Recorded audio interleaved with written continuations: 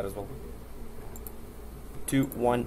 Okay guys, so this is day 3, and we have covered some portion of our course topics here.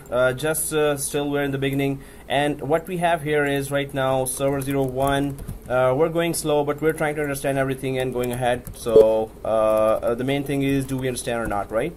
So then the second thing is how to do it. That's the second most important thing. So server 1, server 2, we are planning to make it as providing the services for AAA. Active Directory role will be providing that service. Directory will be providing AAA service, authentication, authorization, accounting. It does provide a lot of other services, but that's just to authentication, authorization, the basic. Then it's the central database. It offers central inventory, central security.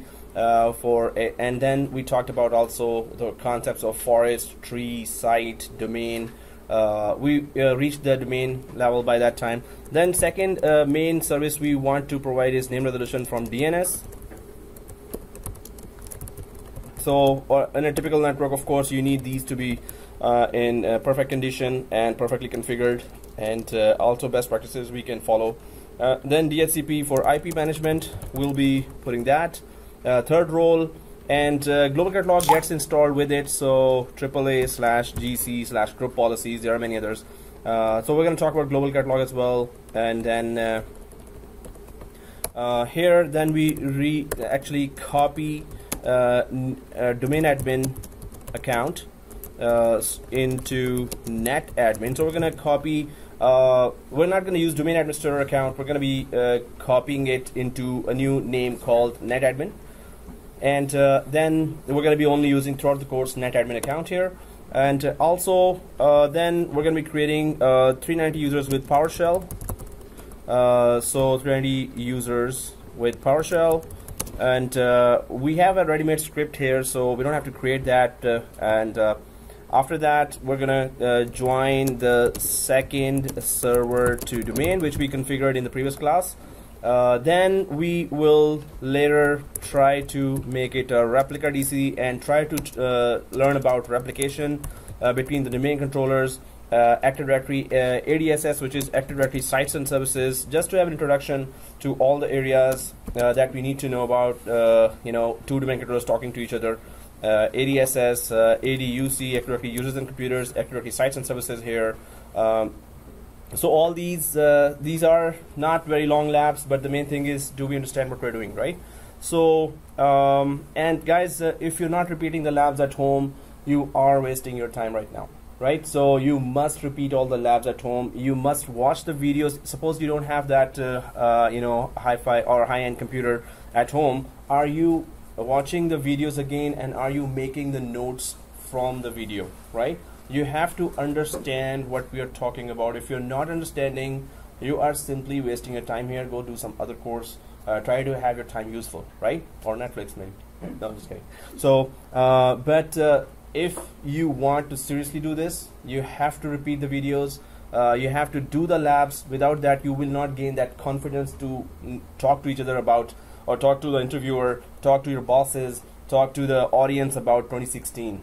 Because if you haven't done it, you don't have that confidence in you, right? So you have to redo it in order to really gain that confidence. See all those possible errors here instead of seeing them in production environment. Try to see all the errors here, right? And market needs troubleshooters.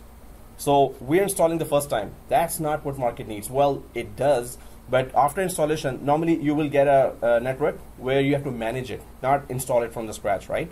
So we have to learn troubleshooting. So troubleshooting is when you repeat the labs again and again. This is the perfect lab that I'm going to show you, because I've gone through the errors and the majority of the errors are gone. So this is a perfect lab. You do not need a perfect lab right now.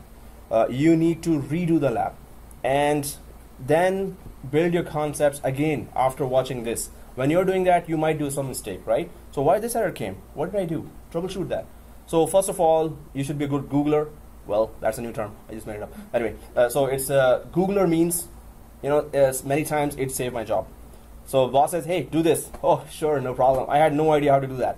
So I said, sure, no problem. And he went away and like, oh, whoa, Google, how to create PowerShell script for Exchange security groups converting to, those distribution groups. So I had no idea, but there were so many scripts there. At once I came up with a script which was already there. I modified it, and there you go. Boss is happy. So you have to really be a good searcher or Googler, right? So troubleshooting is the main skill we need to develop. If you're getting errors at home, let me know. But did you troubleshoot before letting me know? So if you want the plate in your hands, yes, I'm here. But you don't get to learn anything then, right? So try to troubleshoot first. And I ask normally all the students now, whoever tell me, oh, this is an error. So I first said, did you troubleshoot yourself first? Because I can tell you now. But then you don't learn the troubleshooting aspect of that. Go Google it first. Then they come after 2 hours. Okay, then I'm at least sure, hey, they tried their best, and there's some of its sharpness for troubleshooting is there, right? So develop that troubleshooting skill by redoing the labs yourself. If you're not redoing, you must have a hardware first, good hardware. Try to get that as soon as possible. This is your investment for your future, right? So don't look about worry about the money. Of course, money is a real worry, and it's easier to say it here. But get your credit card, get your hardware here, and then try to do that lab ASAP. Majority of the students by the third, fourth week, they have that, and they redo the lab so many times, they're telling me what to do after some time. So some of them, right? One student crazily did the lab of failover clustering maybe 8 or 9 times. So he knew each and every step of that most important lab. That is coming in our course as well. And you're going to see it's going to be complicated, but that's my job to make it easy, right? But the main thing is, really do you make your time useful here, right? So let's go ahead, guys. And so we were talking about, we were trying to start the installation of Active Directory there, and you may have received that document. Suppose I promised you to send a document. If you didn't get it, please do email me, right? And second thing, do we all have my email, right? So if you have, that's good. If you don't have, let me know.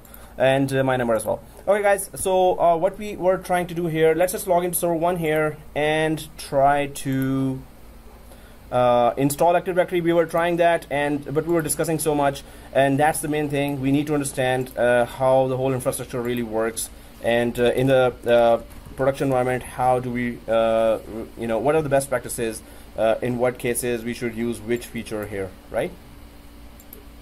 So try to make the notes, repeat the labs, watch the videos again, at least make your notes if you cannot do the lab for now, right? But the time will pass, and nobody will follow up. Then you will just forget everything, and then you say, oh, all time wasted. Okay, cool. Not cool. Okay, guys, so server 1, if you're started, everyone logged in? Okay, so if everyone logged in, we were talking about those concepts here for forest, tree, site, domain. I could be throwing at you some quiz questions there. Let's see who was up to it and who did repeat all the concepts, who did get those concepts clearly. So the more you participate, the better. Well, I don't know who's not participating, who's wondering, hey, what teacher's talking about? Okay, so anyway, that's for your own good that I should be following up with you, right? I could also just keep on ignoring, oh, this topic is done, okay, let's go next. No, we cannot go next if you did not understand, right? So you have to understand that. It's for your own good, and that's what you gave the money here for, right? So make sure you understand.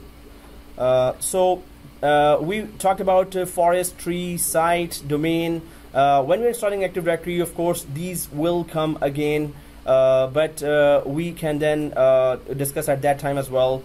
About domain and domain controller, we were talking about domain that you can do day-to-day tasks on the domain level, and some of the examples were you can create users or computers or groups or OUs or organizational units. We're going to do all that as well throughout the course for different labs. If we go down to domain controller here, so we were talking about, we create some maps in the previous class, and then we try to talk about, suppose we have different branches here. So how do we connect to each other? What are trees, and then what are the root? What is root domain here? What are the child domains there? So normally we need to keep those environments or those maps in our mind. and try to understand. Suppose this is a child domain, and this is well, tree domain is a concept that we're going to be discussing later. It's a little advanced for now. So suppose you have domain controllers here, one root DC here, and one replica DC. One well, if it's a new domain, it's a root DC for that domain, and then here it's just replica DCs. So we did talk about that design as well, that when in what situation we put root DC or root domain controller. Actually, I should just put the whole name, root domain controller, because we haven't talked about that yet. And then replica DCs. DC is domain controller, right? So then here root DC, some agree to that, some do not agree to that, that the child domain, first domain controller should be called root DC or not.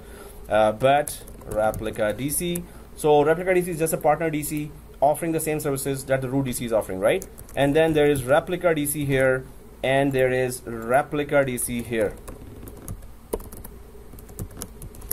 right?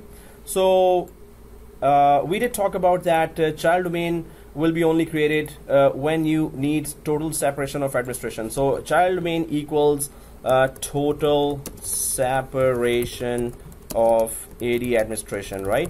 So I've just added another word here, AD administration. And so that's why you would know that when to use child domain, when not to use the child domain, right? So okay, and here root domain we have already created. So suppose we haven't created, we're about to create that. But when you create the first domain, of course it is the forest is created. Site of course, now we have, how many sites do we have in the on this picture? Okay, you're saying 3. Anyone else? 3? Yeah, 3. Okay, everyone agrees to that? Okay, some are like okay, yeah. So here yes, we have 3 sites here, and forest site tree. How many trees do you see? Well, okay, how many trees could there be if we have just started to create our network? 1, exactly. So the domain name we give, all the objects that we create will be following that domain name. So of course that's just 1 tree here. And how many domains do you see on this picture? 2. Okay, he says 2. Anyone agrees? You say 3 domains. Anyone else? 2. Anyone else? It's going now. 2, 1, 2, 2. Sold. Okay. That's not labeled though, right? The other one's not. Label. What label? I mean, Yeah. this is a child domain. Yeah, so there's a child domain I've written, and then there's a root domain I've written. Other than that, I did not write anything. So then Hey, you're getting the hints from me. That's not fair. Yeah, so it is 2 domains right now, because I did not type here replica, tree domain or child domain. So it just has replica DCs, and it has root DC of its own, because it's a new domain here, not new, child domain, the child, and this is the parent domain, of course.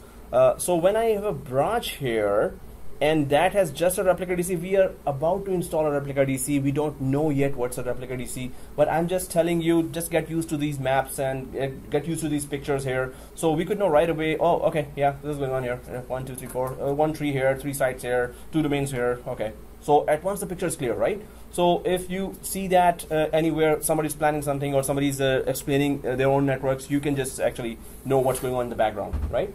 So this is a whole forest here, and there are 2 domains right now, but, and hopefully with the previous diagrams, previous class, please do create those notes.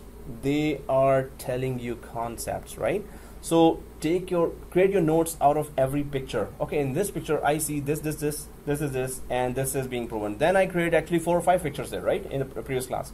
So we discussed a lot of concepts. We're going to be repeating them anyway, but you have to understand what's going on, right? So, but how many domain controllers do you see here? Okay, I haven't even talked about domain controllers. It's member server or a standalone server having Active Directory installed on top of that. But if it's the first, if it's the first server, which is right now we have 2 standalone servers, right? Standalone servers. There is no central domain here right now. We just created Windows. We installed a Windows 2016. We installed a second server Windows 2016, and we gave static IP, renamed it, activated it, and snapshotted. That's all we did, right? Till now. So now we're about to install Active Directory on the first server, right? So the first server will create all this what we were talking about till now, and it is called root DC of this domain. So here, well, that's a silly question. It's pretty obvious, but how many domain controllers do you see here? Total domain controllers in the picture, how many you see there? 6. Anyone else? Agreeing to that? Disagreeing to that? How many domain controllers do you see here? 6. Only 1? Okay. Anyone else? 3 domain controllers. Because we haven't talked about it, it's not a quiz right now. It's just another way to explain things that should just get you, and you should not forget it after that, right? We're just guessing right now as well. But whatever information I've given here, right? Total domain controllers in this picture. Total. Total. T-O-T-A-L. Since you didn't say root or replica, there are 6. How many total domain controllers? So you're saying 6, right? Anyone else? Root and replica. Total in the picture. I'm not giving any other hints right now. So when we explain, you're going to see, oh, okay. But that you most probably will not forget, right?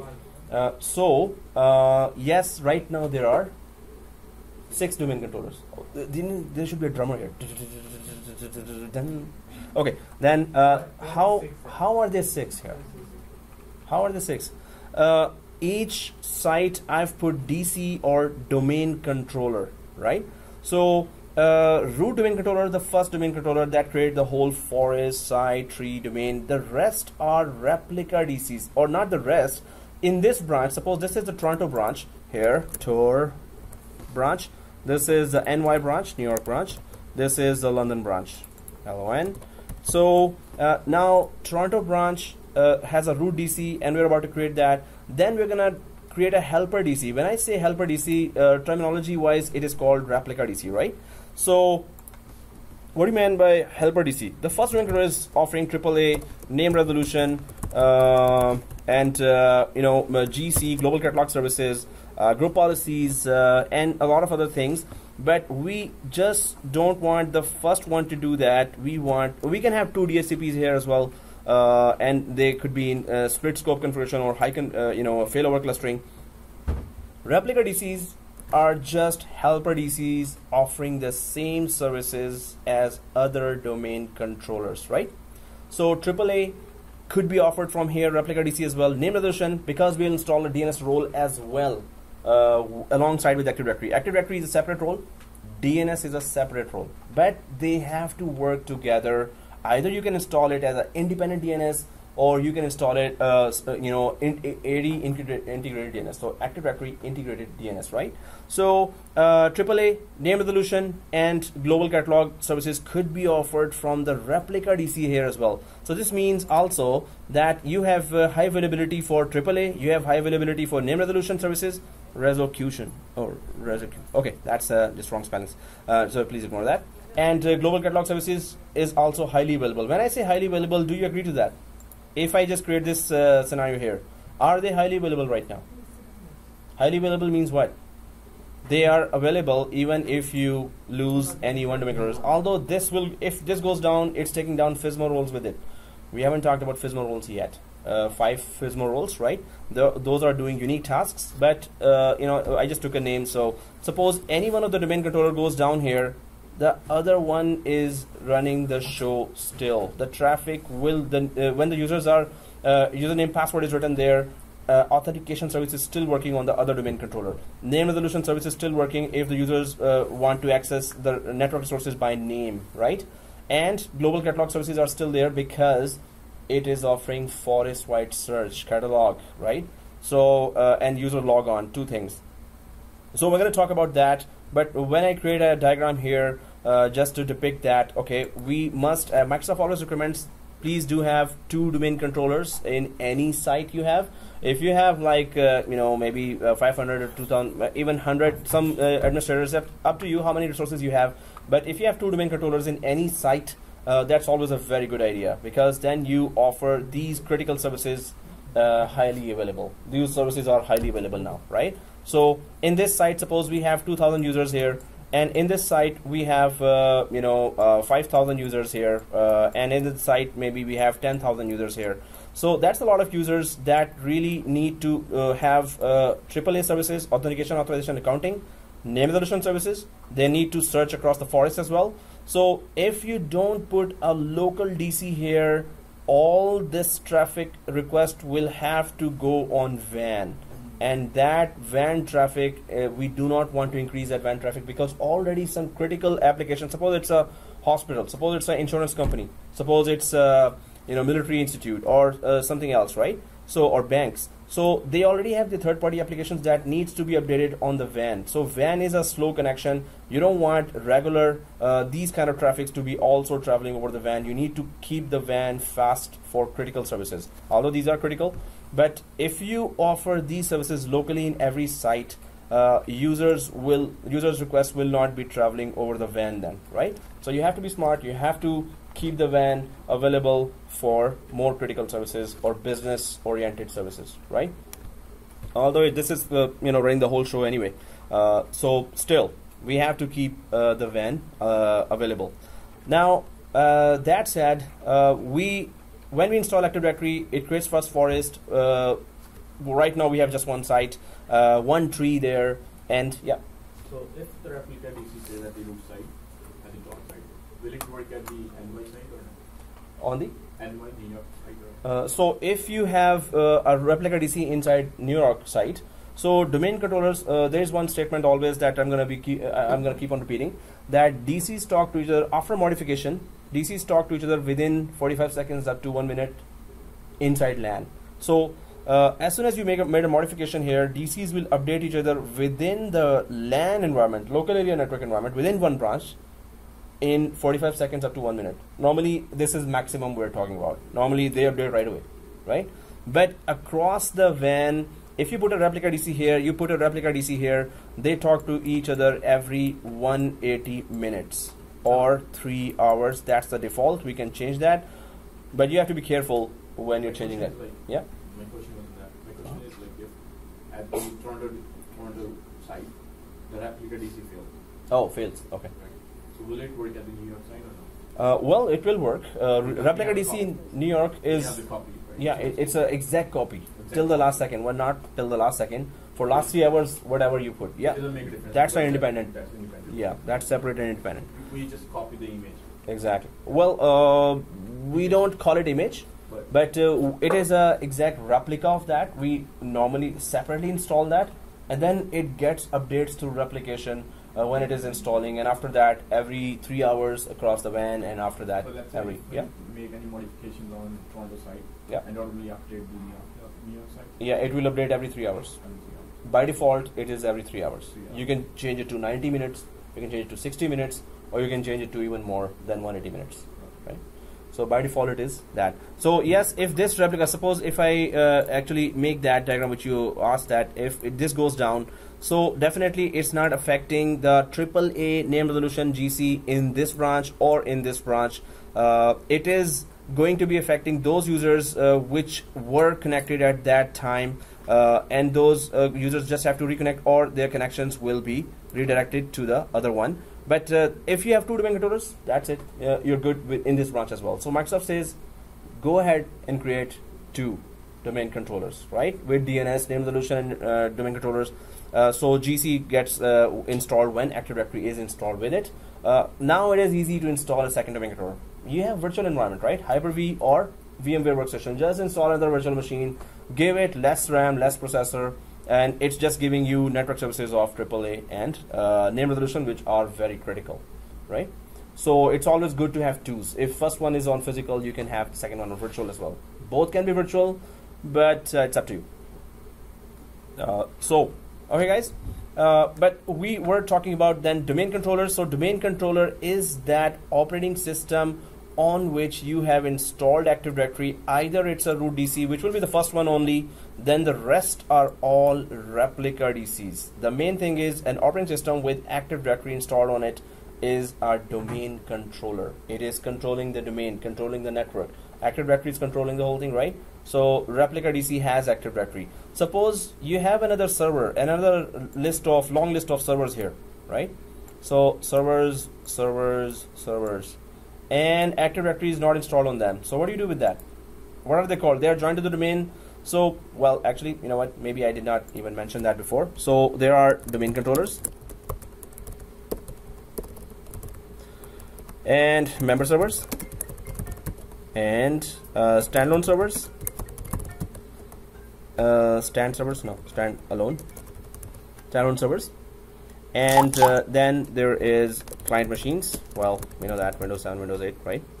But what is the difference between these three? Domain controllers, member servers, standalone servers. Anyone can guess? Member servers, anything that's connected to the domain. They are joined to the domain. So those server operating systems that have joined the domain are connected to Active Directory are called member servers. Yeah. Aren't they also known as standalone servers? Or no? Well, no. Standalone servers are standing alone. No, just kidding. So standalone servers are not joined to any central authority. Okay. So standalone servers, right now our two servers are member servers, domain controllers, or standalone servers. The two servers we have right now. What are these from these three types? The two servers we have right now, are they member servers or standalone or domain controllers? So you're saying member, you're saying standalone, yeah. These are domain controllers. The first two. Oh, okay. So again, I'll rephrase the question here. These two servers here. They're member servers. Sorry, yeah, I meant these two servers. So right now, these two servers, which we all have, are they domain controllers, standalone servers, or member servers? Standalone. We all agree to that, Yeah, because they're not joined to the domain yet. and that there is no domain too. There is no domain. Definitely, as you said. So I meant that. Yeah, maybe you thought that I'm talking about the diagram here. So it is these two. These are standalone servers. They're not joined to anything. So we understand that what is domain controllers. We understand that member servers will, if they're joined to the domain, they are member servers. Standalone servers, they are not joined to any central authority. So we all understand that, right? Client machines are client machines. Okay, so they are Windows 7. They are client operating systems like Windows 7, Windows XP, Windows 8, Windows 10. And especially it has to be professional edition. Okay, so professional edition, ultimate edition, business edition, but they should not be home editions, right? Home editions are not NOCs. No objection certificate, right? No, just kidding. So NOCs are network operating systems. Okay, NOS. NOSes, right? Why did I say an NOC anyway? I didn't have that saved. So okay, so NOSes are not network operating systems, So network operating systems are NOSes. NOS means network operating system, which means they are meant for network. Windows 7 version, Windows 8, Windows 10. They have to be Windows 7 Professional, 8 Professional, 10 Professional, or Ultimate or Business editions. Normally these are meant for to be used on networks. They have the security features. They have the compatibility with whatever policies you're implementing from domain controllers, right? So NOS or network operating systems. When I'm not talking about servers here, I'm talking about client computers here.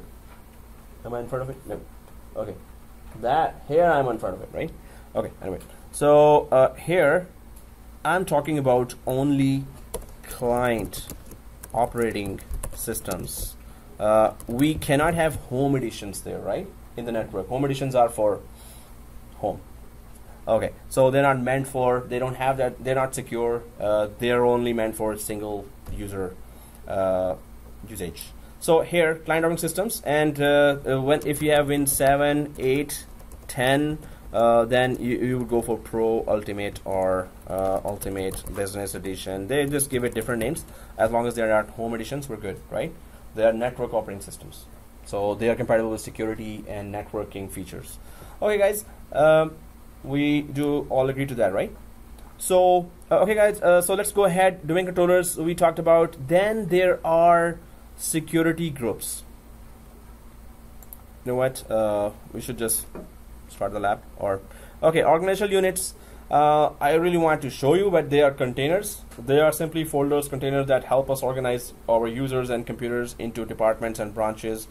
We can attach group policies to these containers and folders. So organizational units are just, you know, we call it a container, or it's a yellow folder that you create inside the Active Directory, and you can attach. So it is, suppose you have 10 branches, there are 10 departments there, so you can create 10 folders, and they contain users, computers, or child OUs. Three things. You can put groups inside as well, but normally suppose it's sales department, so you're going to create one container called sales, and then put users and computers of sales there. You can attach group policies there. Now there are 2,000 plus group policies there.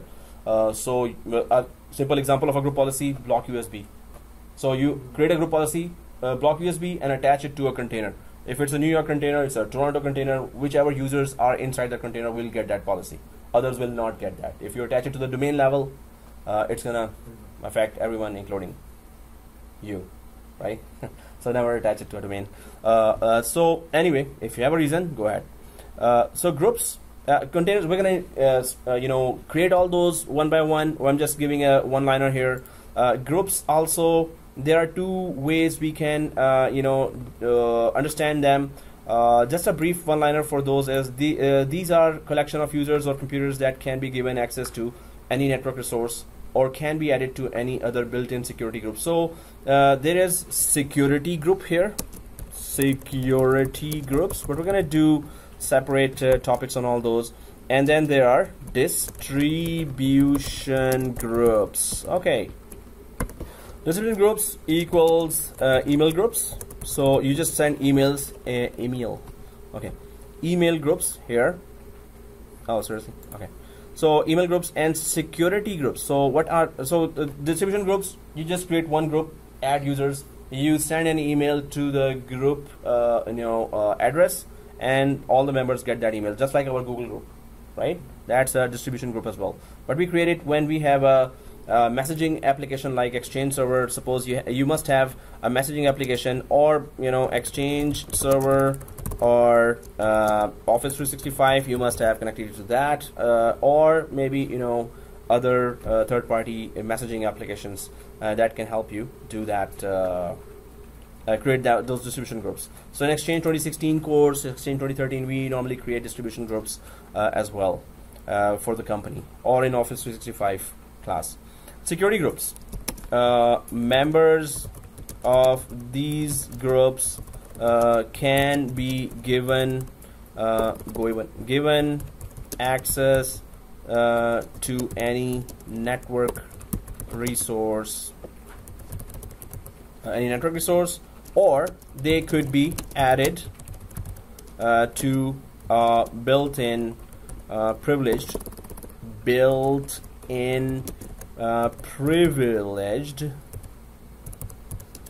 security group like administrators, IE.E. Administrators, which is a bad idea to put, you know, a lot of users there, or you know, account operators group, or backup operators group. There are many built-in groups created by Microsoft, and Microsoft has given carefully privileges according to the task they are supposed to do. Backup operators group, these are just examples, right? So so the groups here will be just two types here. One is security group, with which you can give access to their members to any network resource like shared folder, printers there, or you have already built-in privileged security groups here, actually this, but I'm just giving you a rough figure here. We're going to be doing the labs for these, and we're going to try to understand what's going on, how can we use them in different labs. We will have to use these anyway, so we're going to understand that in that. And then security groups there are, and then there's distribution group, right? So distribution group we can only use when we have messaging applications, right? Okay, I'll be sending you that this you know, document anyway, but definitely. So users and computers, the definition, you know, users are users and computers are computers. Okay, let's go ahead. Oh, okay. How do I define users? Anyway, Users are just objects in Active Directory that use resources of the network. Simple, right? You can edit users, and they are security principles through which you can securely access network resources within the Active Directory. Computers, domain joined computers, they are have their own unique states, and they only domain joined computers can be used to access network resources. That could be the definition for that. Then there's standalone servers, member servers, and domain controllers. We just talked about those. So I'm going to send you the document, and you could just get it from there, what they are. But member server, it is a member of a domain centralized network. Domain controller, it is hosting the centralized network or domain. It is hosting, right? So the Active Directory role is installed on the operating system. That operating system is called, or that server is called domain controller, right? So we're about to install that. These concepts will come again now, right? So we're going to discuss that. I'm going to quiz you as well, and let's see who comes up with what concepts here. So we talked about this. I'm going to send you that document, but the main thing is the diagrams we created. Please create your own notes from those diagrams. The discussions we did, please create your own notes from those discussions, especially because you have to discuss in the interviews. It's not that you will say, oh, I've installed Active Directory, and an interview will say, okay, good, we like you, we need you. It's not like that. They will discuss. They will ask you scenarios, right? And you have to explain those scenarios. So you have to take down the notes from those discussions from previous classes, right? So main thing is, what are we doing? Do we understand what we're doing, right? So if we go ahead a little, our plan, as I put in the first diagram here, that we install Active Directory and DNS will get installed with it. It's our choice. And then later we can just go ahead with these tasks. We are going towards creating our basic network where we are trying to follow best practices and we're trying to make a replica of a production environment. At least we can go as near as possible. And what are the practices for a production environment that we should be implementing while we're creating our own domain from the scratch, right? So we're going to be discussing those concepts again, and I'm going to be throwing questions at you, true or false, or other things. So let's try to understand each and everything. And then second most important thing is how to do it, right? So everyone on server 1? And if you're on server 1, do we all see our best buddy here, server manager? So all the links are there, and you will need all those links to actually manage the whole environment, not only just this server, right? So if we are on the server manager in server 1, do we all see dashboard? And do we all see add roles and features? If we do, let's go ahead and click add roles and features. We're about to install Active Directory. As in the previous class, I also said that just installing Active Directory is a 3-4 minute lab, but we need to understand each and every page here. So we could take 2 classes just to do that lab, right? So there are so many things there, and of course there are so many more things that will be coming in the background as roles. So if you're on the first page, before you begin, let's just go ahead. It's just an introduction. Let's click next. Anyone falling behind, let me know. Well, throughout the lab. Role-based or feature-based installation, we will always go for throughout the courses here, role-based or feature-based installation. Remote desktop services installation or VDI, virtual desktop infrastructure, that's advanced. But the concept is about, if you have done or heard about Citrix, so this is application virtualization and virtualized desktops that the users get.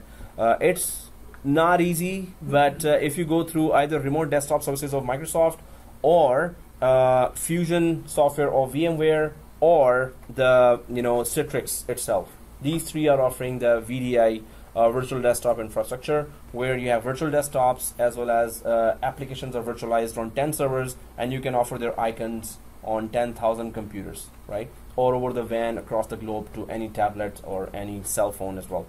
The applications are just running on 10 servers or 200 servers or 20 servers. You don't have to install applications on all 10,000 computers, right? So it is so important that future 500 companies or the main big companies of the globe, you will see Citrix is there, because Citrix is leader in VDI, right? So okay guys, let's just go ahead. We're going to be installing just a role here, role-based or feature-based installation. So we're going to keep it clicked here and click next. Make sure it is server 1. That's a very good window here. Before it didn't used to be here, so we would mistakenly install some role on some other server. So server 1 is here, IP address correct, click next. And then of course these are all the list of roles, and they are all very important, critical in a production environment. We're going to go one by one according to the exam objectives. So click the second one, which is Active Directory Domain Services here. Second one, Active Directory Domain Services. Click that. As soon as it clicks, you know, Microsoft has programmed in such a way that features, whatever important features are needed to be to install with Active Directory, it's going to automatically pop up that of course we need those features, especially this RSAT tool, Remote Server Administration tool, and it will install all the necessary features that will let us use a lot of links for Active Directory here.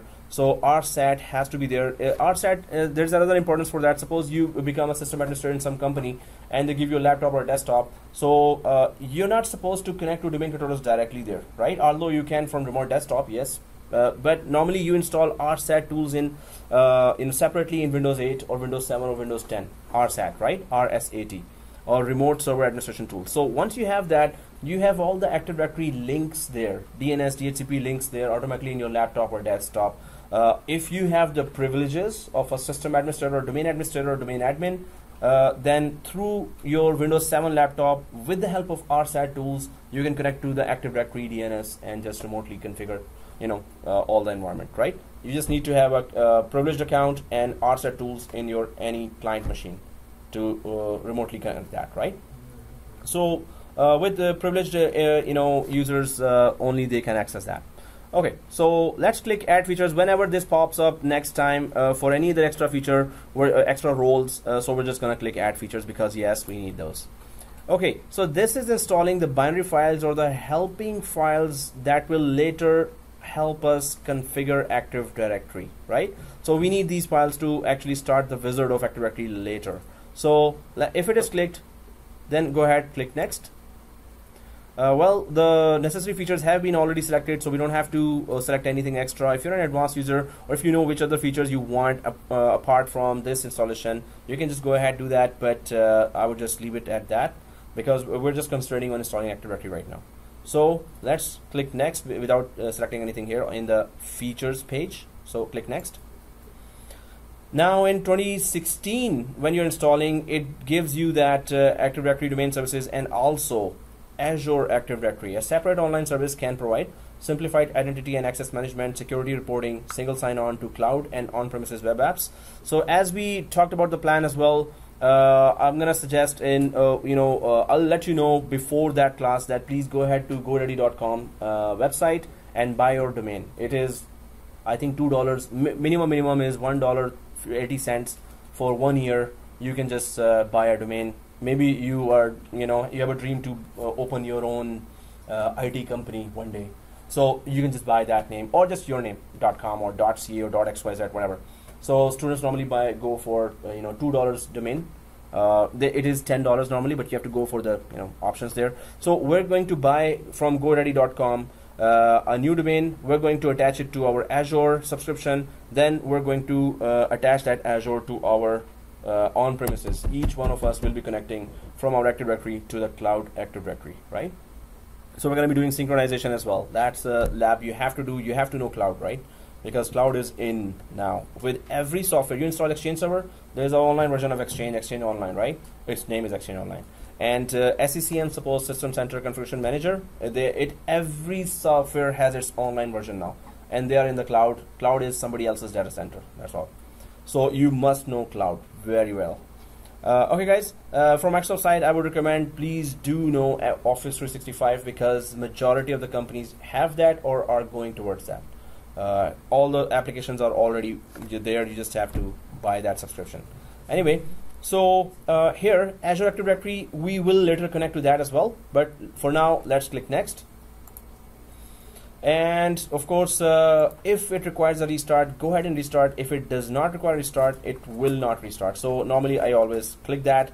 If you're installing a role during the peak hours, which is a very bad idea, suppose you really need that role, don't select this because suppose some users are connected to them that server and you cause a restart. But it's always a good idea to always do it when users are not connected to that server. Then go ahead and click the restart. So any pending restart, if there is any, it will restart, otherwise it will not restart. So press yes here. It is very useful. And never leave any windows with a pending restart. It's going to haunt you until you're doing some very complicated configuration, and at the end of it, it's going to say, oh, you want to implement that configuration, but please restart from the pending restart. Before there was a restart required, you didn't do that. So then you have to cancel out the whole configuration and go back and restart first, right? So this is a very good option here. So go ahead and click install.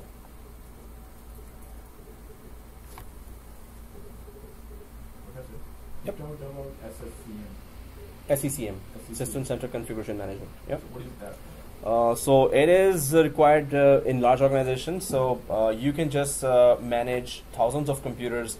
You can install a software on them. You can upgrade them. Suppose they are Windows 7 to Windows 10. Thousands of them by just one machine. Or you can create a master image and deploy operating system with applications, operating system with any types of other configurations. So is it like a software? It's an enterprise application that installs on a member server, and it is complicated, and normally banks have those jobs, SCCM jobs, SCCM experts that require governments or big hospitals. They need where thousands of computers are there, and you can make changes remotely through the SCCM server. So any changes you want to make, you can make it on thousands of computers in one go. So it is complicated but doable. I delivered that course 2 times online only, but I'm pushing it to be here soon, SCCM. But SCCM also has its online version. So, okay guys, let me know when everyone is on this page. Everyone there, right? No. Yeah. Okay.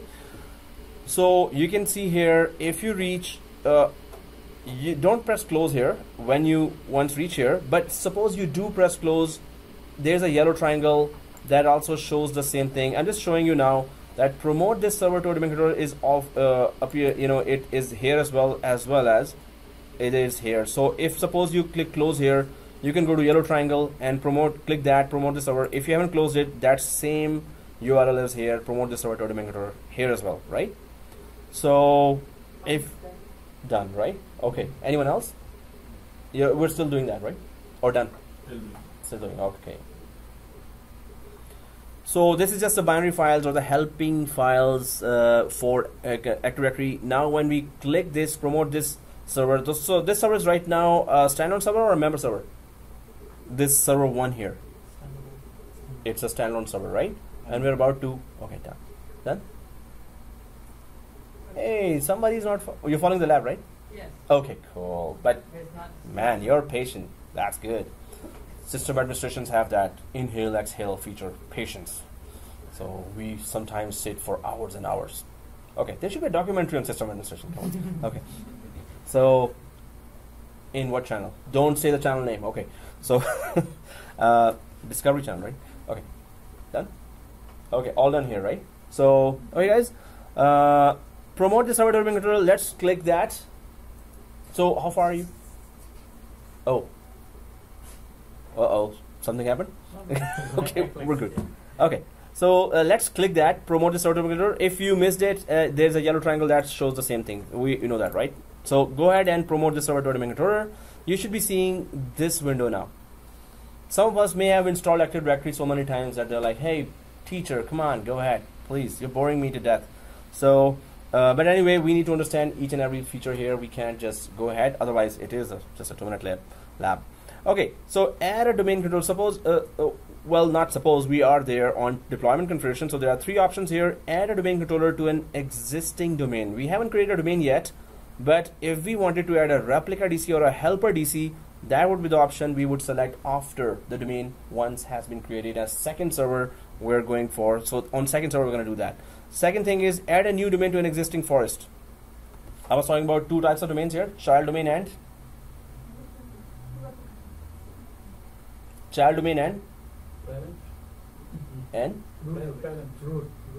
oh, sorry, okay. There are total 3 types. One is just the root domain, tree domain, child domain, tree domain. There are no others, right? So root domain, of course, obviously is there, and you're correct. root domain, just the first domain, right? But the second other type we can create is child domain. Third other type is tree domain, right? So if you want to create a child domain or a tree domain, you will go for the second option. Again, both are for very specific scenarios that we're going to be discussing with production environment, how it affects that, right?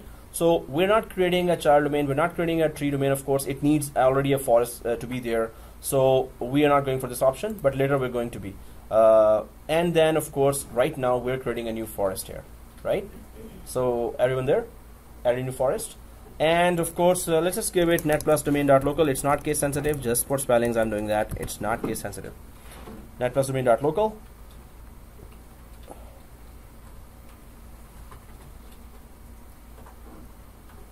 Okay, make sure whatever spellings are there, you have to then remember those spellings. Some students here just make a mistake of spelling and then they have to live with it throughout the course. And sometimes when I'm putting here net plus domain, they just follow me instead of their whatever spellings they put now. So please be careful about that. It's not case sensitive. You can just put it small case as well. So if we have all put it, let's click next. Okay, this page. So a lot of options here. Select functional level of the new forest and root domain. So forest functional level, that's another place where you get to choose some of the forest level features here. Forest functional level and then domain functional level, right? Then there is DNS, you want to install it or not, global catalog, RODC, read-only domain controller, and then DSRM, which is directory services restore mode. So the top feature here, on the top of the page, it is forest functional level. When you drop down this menu, there is 2012 R2, there is 2012, Windows Server 2008, Windows Server 2008, R2 and 2008, right? So you're installing this server, and suppose this is a second domain controller in your environment, and you're upgrading it to this level here. 2016. Suppose that you're installing a domain controller or replica DC here. There's already a, why am I saying suppose? Why don't I just create a diagram for that? Okay, so here we need to understand a very crucial point here, and that's another diagram. That you have here 3 sites or 4 sites here, or maybe 200 sites here. You're a global company, so Toronto branch, again New York branch, and again London branch here. Okay, so here there are domain controllers here, and they are 2008 based domain controllers. Suppose you have created a forest on 2008 base level, and you're about to upgrade now these domain controllers, the whole forest to 2016 actually. So either they are 2008 based forests or 2012. Suppose, okay, let's put it on, you have already Windows 2012 here. Now this is an environment that you will see in many companies. Suppose you have 2008 or Windows 2012. So root domain, or 4 years ago you created that forest, or 5 years ago you created that forest, and at that time Windows 2012 was there, so you created a forest of Windows 2012. Right now we're installing 2016, right? So then you have this replica DC of 2012, which is just a helper DC offering the same service which the root DC is offering. Always stick with the terminology here. Root DC, the first ever DC, the rest are all replica DCs, which are just helping the root DC deliver the critical services like AAA, NR, which is name resolution, global catalog. There are many other services, but I just go for typical 3 here.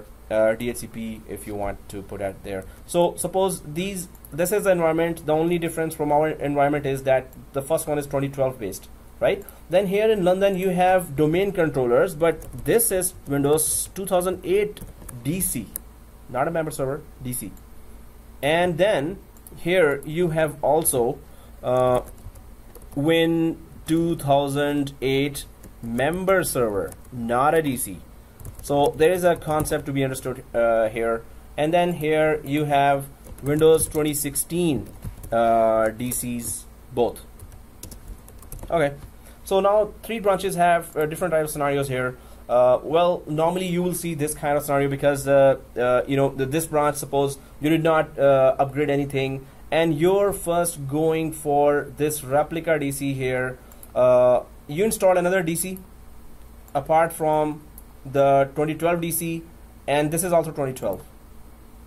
Let me just make the picture clear, then I'm going to discuss again as well. Win 2012. This is also Win 2012. One is the root DC, the first ever DC that created the forest of 2012. Second is just a helper DC for the root DC. We understand that, right?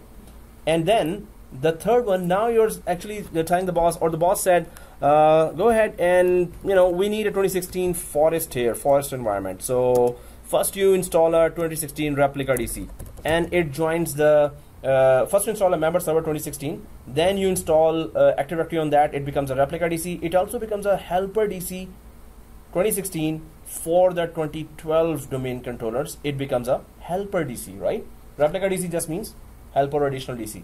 Then later, now the boss says, hey, go ahead. This will be running the whole show from now on. So on one weekend, we plan that, okay, so we're going to be transferring, okay, this is something that we haven't learned, but one of the processes is you have to transfer the FSMA roles from here, which are 5 roles from 2012 to 2016 here. We're going to talk about that. These are 5 roles that does unique jobs, and those unique jobs can be done by any one domain controller. Multiple domain controllers cannot do those 5 jobs. So FSMA roles first are transferred. Once FSMA roles are transferred, this is the king of the jungle then. This is the king, right? 2016 replica. But you're about to do that, and you're on this screen. You're about to do that, and you're on this screen. Not this screen. This screen, right? And you say, oh, okay, forest function level. Hey, I'm gonna run the whole show. I've transferred the FSMA roles already. Okay, I will go this way. I'll just put the forest function level 2008. First of all, what is forest function level 2008? Forest function level are some of the features that are implemented on the forest level, like recycle bin. Recycle bin actually is the name of feature, right? Recycle bin in Active Directory just means that you if you delete something in Active Directory, you can recover it in seconds right away.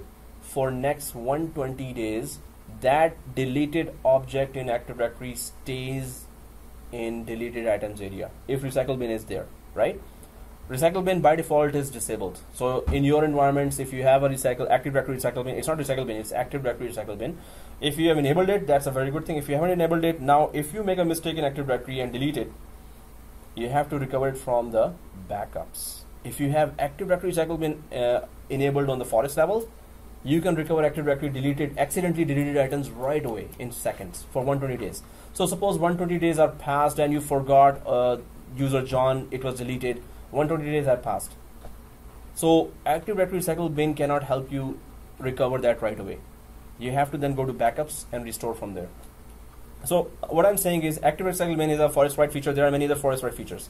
Now you as a system administrator decide, oh, I'm going to go to 2008 level here. Now why would you want to do that? 2016 has more advanced forest level features. Why are you going back to 2008 level features here? If I go back to the diagram here, and the question is thrown to you now, that why would I want to go for, oh, it's not that diagram, right? It's the other one. Why do you want to go for, you're upgrading a 2016 here, and you say, no, I'm going to keep the forest function level to 2008.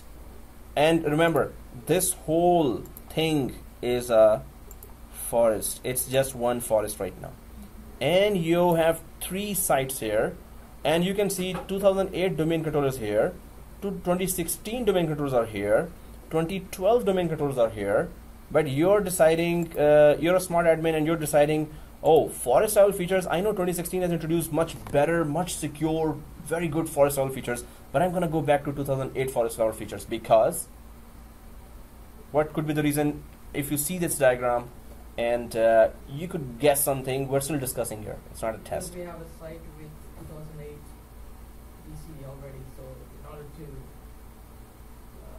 work with it. Backward compatibility, exactly. As you guys said, yes, we have a 2008 domain controller here, and our forest needs a backward compatibility. Now what does that mean, backward compatibility? So what if I go for 2016 forest function level? What will happen? So suppose I go back here and select this. Oh, I don't care. So what if 2008 is there, and I go ahead and install the Active Directory with forest function level as 2016? What will happen? 2008 server will not be able to communicate. Yes. So now there is a very good point here, and a point that needs to be understood, and that point is that if it's a domain controller, it's going to be disconnected right away. If it's a member server, go ahead and make it 2016 forest function level. It's not going to affect member servers. It's going to affect domain controllers right away. So be careful. If you have older DCs, the word is domain controller, right? If you have older DCs here, so you go for 2016 forest function level, you have a 2012 DC here. You have a 2012 replica DC here. You have 2016 DC, which is also okay, which is just okay, of course. This is 2016, right? But if you have older DCs, then put your forest function level back to as older the DC is, or upgrade this DC to a 2016. If you want to stick to forest function level, upgrade all DCs to 2016 and then go ahead with forest function level of 2016. If they are member servers, it's okay. You don't have to worry about the forest function level.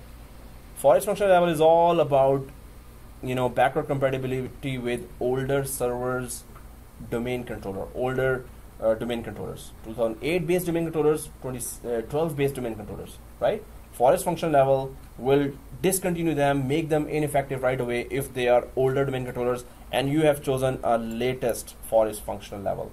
You cannot do that. But if it's a member server, go ahead, do that. It will not affect any member server. So we have to just keep that one main point in mind, right? But yeah. What happens if someone still have the 2003? That's not even supported. So you cannot go ahead then 2016 as a forest function level. Suppose you have 2008 based forest. It goes back to 2000, Windows 2000 server. So, or suppose you have 2012 based forest, then it doesn't go for 2003, it also goes to 2008. I think 2012, no, it also goes to 2008. So, if you have, 2008 based forest, it only supports 2003. So, whoever has 2003, they must have a forest function level of 2008 already working, and they cannot go ahead if they don't want to touch their 2003 domain controllers. Right now, 2003 server has been, Microsoft has discontinued that support, right? 4 or 5 years ago. So normally people would have a member server, which is 2003, not a domain controller. They would have a member server. And second thing, there is some legacy application that is really keeping their business up. And the new version of that application is so expensive that the companies decided, no, let's just keep this. If it's alive, 2003, we don't care if the Microsoft doesn't support it anymore. And you're keeping it away from all the virus attacks and malware attacks. But if they have 2003, they would most probably be member servers right now, not domain controllers. And they would go ahead to 2016 even, they want, because member servers are not affected. Domain controllers are affected. So I'm sure that 2003, if they're there, they're not domain controllers. They are member servers. For any old application that is still running their business perfectly. Okay guys, so any question here? That's one point we made, yeah? So in this case, Windows to Toronto site has Windows 2012 and London has Windows 2008, and we would like to upgrade to 2016 Toronto site, but we would like to go with 2016, forest function level. Forest function level, but we have to upgrade London as well, right? We have to upgrade because it's part of the same forest and it's a forest function level. So whichever sites or branches, whichever sites have older DCs, if you don't want to go back to the forest function level of that, please upgrade that. If you cannot upgrade that now, then don't go for latest forest function level. You can upgrade it anytime. So which sites should we upgrade first? Because if we upgrade this to 2016 and the domain control will be on 2012, so would there be again a glitch? So first upgrade them as a 2016 replica DCs, right? So you can have a Windows 2012 based forest, and you can still have a newer version of operating system with as a replica DC as well, or additional domain controller as well. So if you really want domain controllers to be new, you can easily just upgrade that first, then in the end start this forest function level task. You can even go now with 2008 forest function level. When I was selecting here in our lab 2008, we can just go with that. Later, whenever we want, we can upgrade it to 2012 whenever we have upgraded all the branch DCs to latest ones, right? But once you upgrade, increase the level, you cannot decrease this back. It's not supported. So once you press 2016 and restart, that's it. Gone. You cannot put it back anymore. Next one. Yeah. So which one? The last topic. Yeah. So if you went with the forest function level 2016, and then some branch administrator said, "Hey, my 2008 is not connecting," and you say, "Oops," so it's too late. So you cannot. So once it gets upgraded, you cannot downgrade a forest function level or domain function level. You cannot downgrade it. Yes. So first upgrade the domain controller. If you cannot, if it's not in your timeline right now, that within next weeks I cannot upgrade it. I don't have the approvals to upgrade it. They have some other priorities, bosses, right? Same for So 2012 as well. yeah, same for 2012 as well. So keep the forest function level to 2008 and create a 2016 forest. It's still okay. It's going to be backward compatible with all the 2008 domain controllers. But whenever you have upgraded 2012 to 2016 and 2008 to 2016, whenever you did that, maybe after 6 months you did that. So then come back to 2016 domain controller here and just click the upgrade button to 2016. Now I want the latest features of forest. So because all my domain controllers are 2016 now, so you can upgrade that from 2008 forest function level to 2016 anytime you want. So later. What are you doing here in like conclusion? So we are keeping the forest at 2008. Right now we are just discussing a production environment scenario. Otherwise we're going for 2016. Yeah, this is just a scenario that you could get in a production environment in a company. This scenario, we are in a company. Yeah. Right? So you're gonna keep the forest at 2008. Yes. And then for domain Later, 2016. yeah, we're gonna wait for the upgrades to happen. Whenever they upgrade, suppose after 1 year they upgrade. So and the bosses say no, we still want 2016. So then first put it on backward compatibility list. Okay. Put it on 2008. Whenever all the branches are upgraded to 2016, then go back to this server and upgrade it to 2016 forest function level whenever you want. Okay. So, but once it is there, you cannot put it back. That's the main thing, right? Now, Yep. if the Pismo role is upgraded to 2016 without realizing that there's a one DC sitting at 2008, it is upgraded to 2016 already. Forest function level, Forest right? function level. Can you then, what is your option then? 2008 needs to be completely rebuilt, rejoined, Demoted. all this? Okay. It has to be demoted. Actually, it's not gonna for demotion as well. It has to be communicating Okay. with the So previous the domain rebuild controllers. is probably the only You have to force remove it. There's a force option as well. We're about to do that hopefully today. That we're going to install an Active Directory in replica DC, then we're going to remove it as well. Removal option, we need to know how to remove that. So we have to properly demote it, but we cannot properly demote it if it is already disconnected from forest. Yeah, So just their side, not the whole forest. just that side. Exactly. Yeah. Yeah. So we all understand that, right? The discussion we are doing, we all understand that, right? Yeah. The main thing is, are we understanding or not, right? And then the next most important thing is that we need to understand how to do it, right? So if that's the first thing is that you cannot go ahead without having a full inventory of your network. And suppose you have 200 branches, you're a smart admin, you will know, will have an updated list always. You cannot miss this kind of thing, right? You cannot miss that how many domain controllers you have and what type of domain controllers you have. You must have third-party software, you have Excel sheet, and that's it. Go ahead and connect remotely and connect one by one to each domain controller. Domain controllers list comes in Active Directory sites and services. I'm going to show you later. Active Directory users and computers in the domain controllers container anyway, it shows up. If it's a domain controller, it shows up in many areas.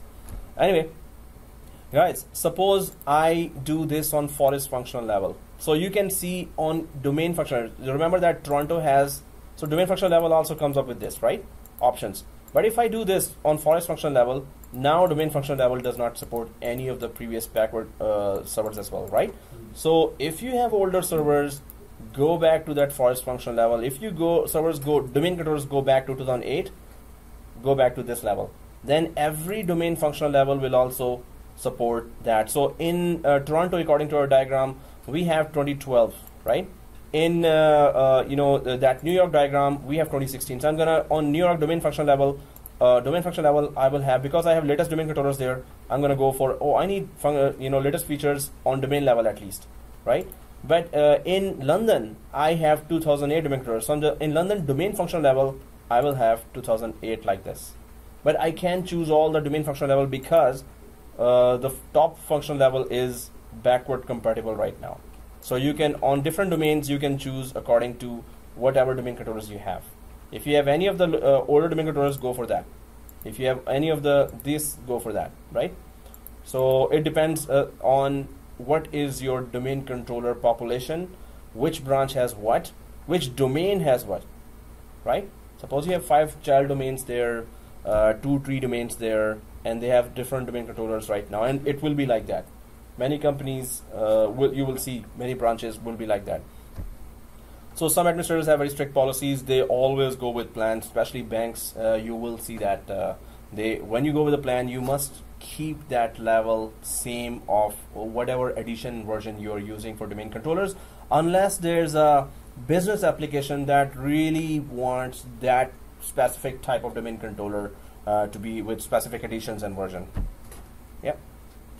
For the domain functional level, if we change it to 2016, yep, and we're still maintaining the forest functional level in 2008, yep, and later when we change it to 2016, does that give us any additional feature or no, that's functionality? It. Forest function level, if it changes to 2016, so forest level features will be available for everyone actually. Right. But specifically, if you had 2016 already there, it's not going to add anything new to that domain level. It's just because of a mix and match architecture of domain control functional level. Yeah, exactly. You're right. So, guys, do we understand this? Right? Backward compatibility, you have to be very careful about, and it could be one oops and fired. After oops is fired, right? So, that could be a deadly oops for the job. So, normally on this level, in large organizations, you have a very good plan. Take your time planning, right? Don't execute it right away. Take your time. Okay, so 2016 here, we need to understand all the new features. So of course we don't have that issue, but we know that if there were a member server according to the diagram, we would still go for that. If there are any domain controller, then we will be careful. If there's an older domain controller, member servers, it's okay. You can go ahead. So we understand that, right?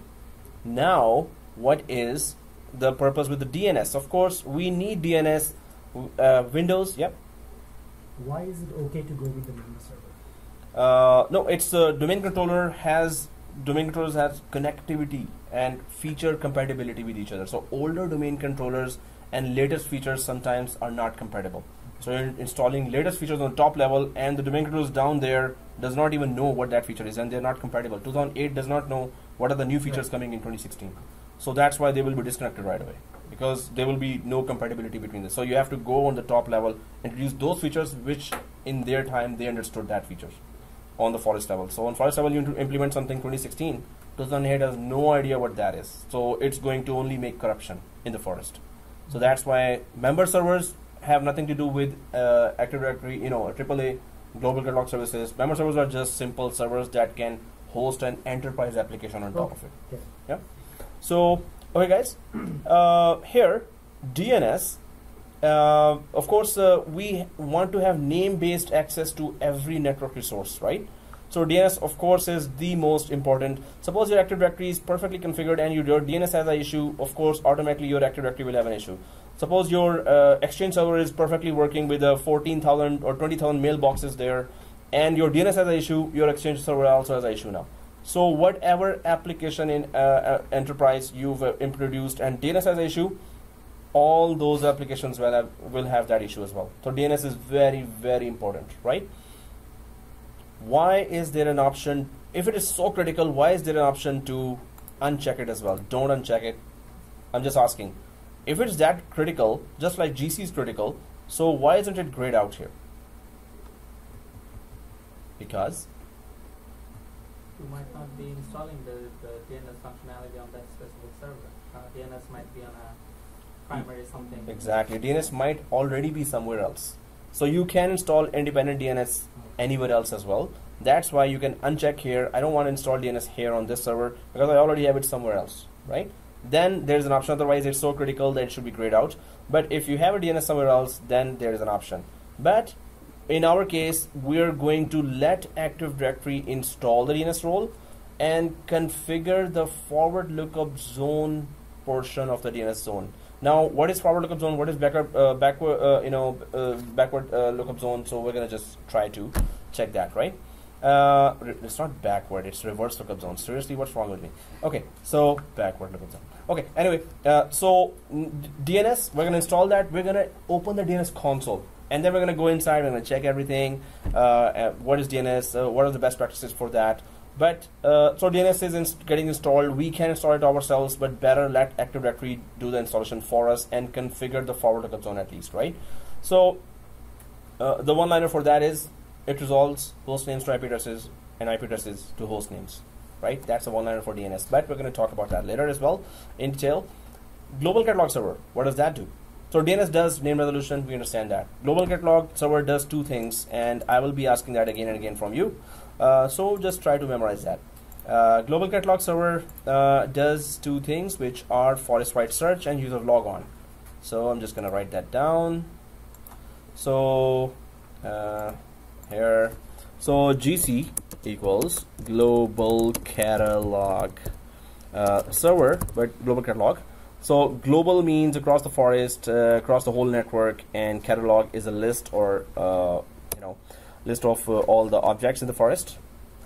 So here it helps do forest wide search. It helps with user logon. Third thing, now it's not a third thing, it's just a definition of GC as well. It contains partial information of all the objects in the forest. Okay, it contains partial information of all the objects in the forest, right? So main thing, if you're sitting in London branch and you're looking for a printer in Toronto, so you would just user would just try to search PRT Tor PRT1, suppose that's the name of the Toronto printer. So user would search that, make that search, and suppose user is in London, right? So you have here, I've already added that GC. So when you install a domain controller, first domain controller GC has to be there. It's compulsory. Forest-wide, there has to be one global catalog server. It has to be at least having one global catalog server, right? So second, you have an option now. Second domain controller, do you want GC to be there as well? If you have two domain controllers, then the request for searching of any objects can be load balanced between the two, right? Maybe someone is searching printers, maybe someone is searching servers, someone is searching something else. So the request will be divided among the two servers, right? Suppose you don't have a GC in London and you install Active Directory, but you opted to not install global catalog server. So a London user tries, suppose user John is in London and he's trying to search for printer in Toronto. What will happen now?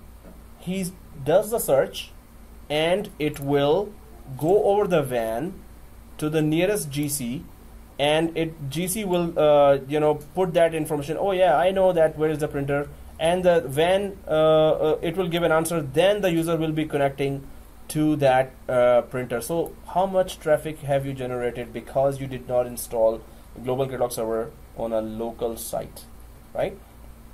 That's one user, and we're saying that there are 5,000 users here. So that's all huge traffic you're creating over the WAN because we did not introduce a global catalog server on the local site. So whenever you have, Microsoft always recommend that localization of services. What does that mean? You need to have critical services locally available, right? So have GC available here, so users' requests should not travel over the WAN. Do not create extra WAN traffic. As much as you can avoid, try to avoid it. Make those services locally available. So global catalog server can do local user logon as well as forest-wide search. and it contains partial information of all the objects in the forest. So user want to search a New York printer, user want to search a Toronto printer, Toronto user want to search something in New York. As long as they are part of the forest, you can make all kinds of searches and find that object, right? So the global catalog, right? Now here, once this is done, do we understand global catalog? Forest-wide search, user log on. Always remember that. Just keep these few words in your mind, memorize them, right? Forest-wide search, user log on. I'm going to ask you in next classes because you should know that, remember that, right? Once this is done, let's go ahead. And global catalog server, you know, it's so crucial. One global catalog server per forest has to be there. Microsoft says best practices. Go for 2 domain controllers. If you have 2 domain controllers, suppose you have 10 domain controllers, at least, you know, all can have the global catalog services, because if you have 10 domain controllers, this means maybe you have 50,000 users. That's why you have 10 domain controllers, right? Maybe you have that kind of population of users. So that is a lot of search traffic that coming your way from 50,000 users, right? So, you know, if every domain controller has a global catalog server, that's also okay. So in a LAN, you must have, you know, good Ethernet network connection, right? What is read-only domain controller? So RODC, read-only domain controller. So domain controllers are whatever I put in the diagram here are read and write domain controllers. Read and write domain controllers. So read-only domain controllers are used for secure, you know, those branches which are kind of remote and does not have network security. So you put there RODCs or read-only domain controllers. But what you will be amazed with is, you know, if you follow that concept of any level of security is less security, you never are content with your current security, because anyone can breach you with your best security, right? And this is so much often. Right now, you know, there are so many companies there, and they normally know after 2 years, 3 years, oh, we were being hacked for last 2 years. Wow, what a statement. So maybe your company right now, somebody is visiting from outside and checking your files. Oh, wow, this I can sell to their rivals now. Cool. That would fetch me like $10,000. Woohoo! So, and he or she comes in, and that for the last 3 years, 4 years, somebody is coming from outside and hacking your network, and you have no idea, right? Any security is less security. So never be content with your current security, whatever latest state-of-the-art security you have, right? Keep an eye on that and think that you're not secure, you know. So then you will come up with, okay, what else? Or just learn ethical hacking and try to hack your network from outside. Try to learn all the latest techniques, and many students are doing ethical hacking, and they are actually considered better for big companies that, oh, you've done ethical hacking course as well. Cool. So you know all the loopholes in our network. So, okay. And so one of my students that his cousin went to US for security related lecture. So his teacher was an ethical hacker, and he was in handcuffs, and his legs were also handcuffed, or leg cuffed, maybe that's a word for that. But he was one of the top-notch hackers, and he was teaching them ethical hacking with handcuffs. So he was that good hacker, right? FBI, they are very often they hire actually hire the original hackers. Exactly. They need that talent. So he was really handcuffed? Yeah, handcuffed. So he would run away and by the actually some other organization. So he was teaching. So they may have done a bargain that, okay, if you teach these guys, we will just put your lesser years, instead of 12 years, we're gonna be 8 years here. So he's giving his talent to others. There are ethical hackers in the world like who teach hacking. Yeah. Sorry? There are ethical hackers like Yeah. There are colleges that are teaching how to hack Facebook now. So there is no guarantee how ethical we will be later. So, but you have to stay ethical. But if you do that course, your value in the organization is, in the industry is good. Security is always. Yeah, so they know then your background. They do a criminal background check, right? Yeah. So if any company has already, you know, seen your name somewhere, you're out of North America and Europe. You cannot be hired anywhere. So you're gonna destroy your future just by one hack, one illegal attempt. So be an ethical hacker. Try to tell them, explore, explain them your skills. Anyway, RODC you can put in remote branches, but banks use with their unlimited budgets and big branches having their state-of-the-art security, they still put RODCs there, read-only domain controllers. That's another security, right? So with read-only domain controllers, first of all, we cannot modify anything inside Active Directory. Second thing, it does not locally contain password hashes. There are no passwords stored locally inside read-only domain controllers. Only read and write domain controllers have the passwords.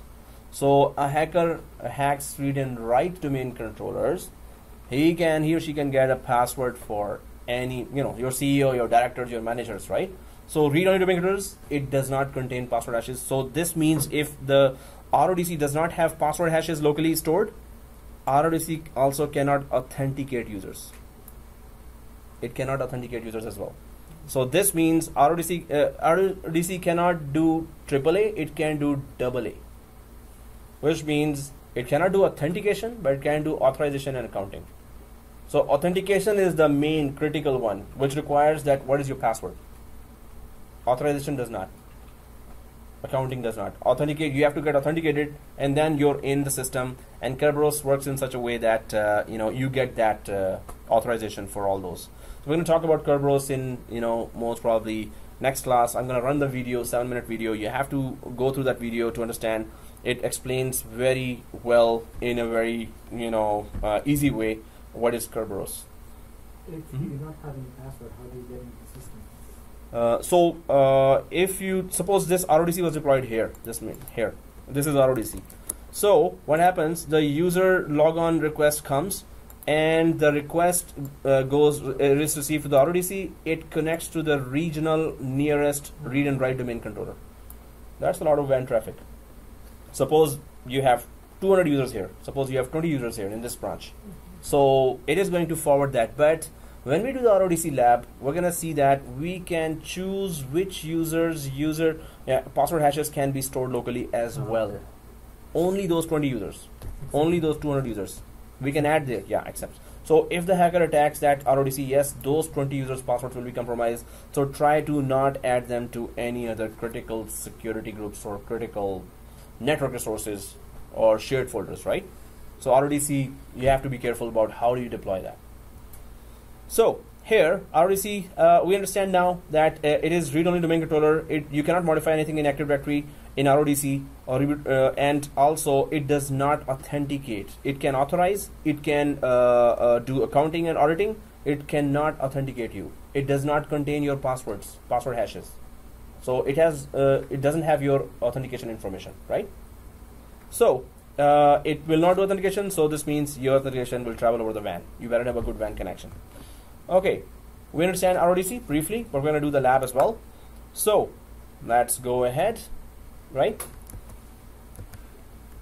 Okay, here, so we're still on this page. We talked about forest functional level, we talked about domain functional level, and we talked about its implications if you decide, not according to your factual, information. And so DNS, yes, we need that. That's why it is selected. Global catalog, it is required. One global catalog per forest is required. So it is selected and grayed out. You cannot make a change here. And then RODC, the first domain controller cannot be an RODC, obviously. You must need to have one read and write domain controller first. And then second or third, you can create an RODC, right? Now, what is this directory services restore mode here, DSRM? And why it has a pass. First of all, when do you restore? What is restore related to? Like whenever the system crashes, you can get the... Exactly. So normally it's related to backups. Yeah, backups. So you do a backup in your company. What is the routine of backup? Weekdays, incremental, and weekends, full backups, right? Normally that's the routine for everyone. And incremental backups run in the evening, 7 o'clock, 8 o'clock. Some companies run twice a day incremental backups as well. So, so those backups will be needed if somehow Active Directory is messed up, Active Directory has crashed. So you're going to go to Directory Services Restore Mode, and how do you go there? You have to restart the domain controller, and you have to press F8. It will go to Directory Services Restore Mode, and then you have to do authoritative restore. We're going to do the whole lab. I'm going to understand each and every option there. Why do we do that, and why do we don't do that? But the main thing about this is Directory Services Restore Mode, that if you need to restore Directory Services or Active Directory from a backup, you have to go to this area and do that. And why do you want to put a password here? Nobody else can Do a restore. or that can take the company rights. So Yeah. like somebody don't mess up your backup. And then Exactly. So suppose I'm a junior admin, you're a senior admin, and I want your position, and you're on vacation. So I'm just gonna go for 10-year-old restore tapes there. I'm gonna take out those tapes, and I know your account password. I'll just log in from your account. And well, this is a separate account, so it cannot log in. You have to log in from that local account here. And still, you restore 10 years old backup, and that's it. Your company goes 10 years back in terms of Active Directory, and you're fired as a system administrator. And I become system administrator. Don't do that. I'm just kidding. Come on. Okay. So, okay, guys. So here, Directory Services Restore Mode, definitely it should be password protected. We are giving class password, but in production environment, it has to be a different, difficult password, right? So you have to maintain in production environments normally 10 to 15 passwords, right? And just put it in very secure place like Twitter or Facebook, right? Oh, okay. Last Huh? Last. pause. So you mean you need a break or something? No. There's an application. Can you put in the last pause? Okay, last pause. Sorry, .com. I thought they just paused for the class. Last pause. .com. It's online, so That's just Well, people have been doing many stranger things. So wherever you feel secure and confident, as long as they are not out, you're good. Whatever you can use. The thing is, it should not be out. Once it is out, then you realize, oh, it was not secure. Okay. because the last pass is on the cloud. So. Cloud, there are many services. Many of my colleagues have been using many very, very secure cloud services. But it's your confidence on that. Definitely. So, guys, some of the administrators are using. Okay, guys, we put the class password, which is small ABC, capital ABC, shift 123. Small ABC, capital ABC, shift 123. Keep pressing shift 123. Okay, so Anybody can use a different password, right? if you can remember, yes. So please do remember whatever password you're using. Please do not lock yourself out, because we're going to do that live directory services. So that's why we're sticking to class password. Oh yeah, I didn't tell the class password. It's small ABC, capital ABC, shift 123. Or I'm too fast right now. So it's this and small ABC, capital ABC. Keep pressing shift 123. That's one. What password is this? This is class password we call. It just everywhere where it asks for a password, just put one password here, because some students log themselves out, and then they have to redo that lab. Or if you had the snapshot, that snapshot may not have Active Directory installed, so you will have to redo the whole thing again. If we lock, so we all have exactly the same password for any screen. In production environment, definitely we need to have different passwords. All right, so okay, guys, let's go ahead. This is a class password. Please always use that everywhere, wherever it asks for a password, but do not use it for Gmail, Hotmail. One student was saying he's using that. He's so used to it now. Anyway, so let's click next. Previous. Did you put the correct password there? Is it? So just remove both passwords and.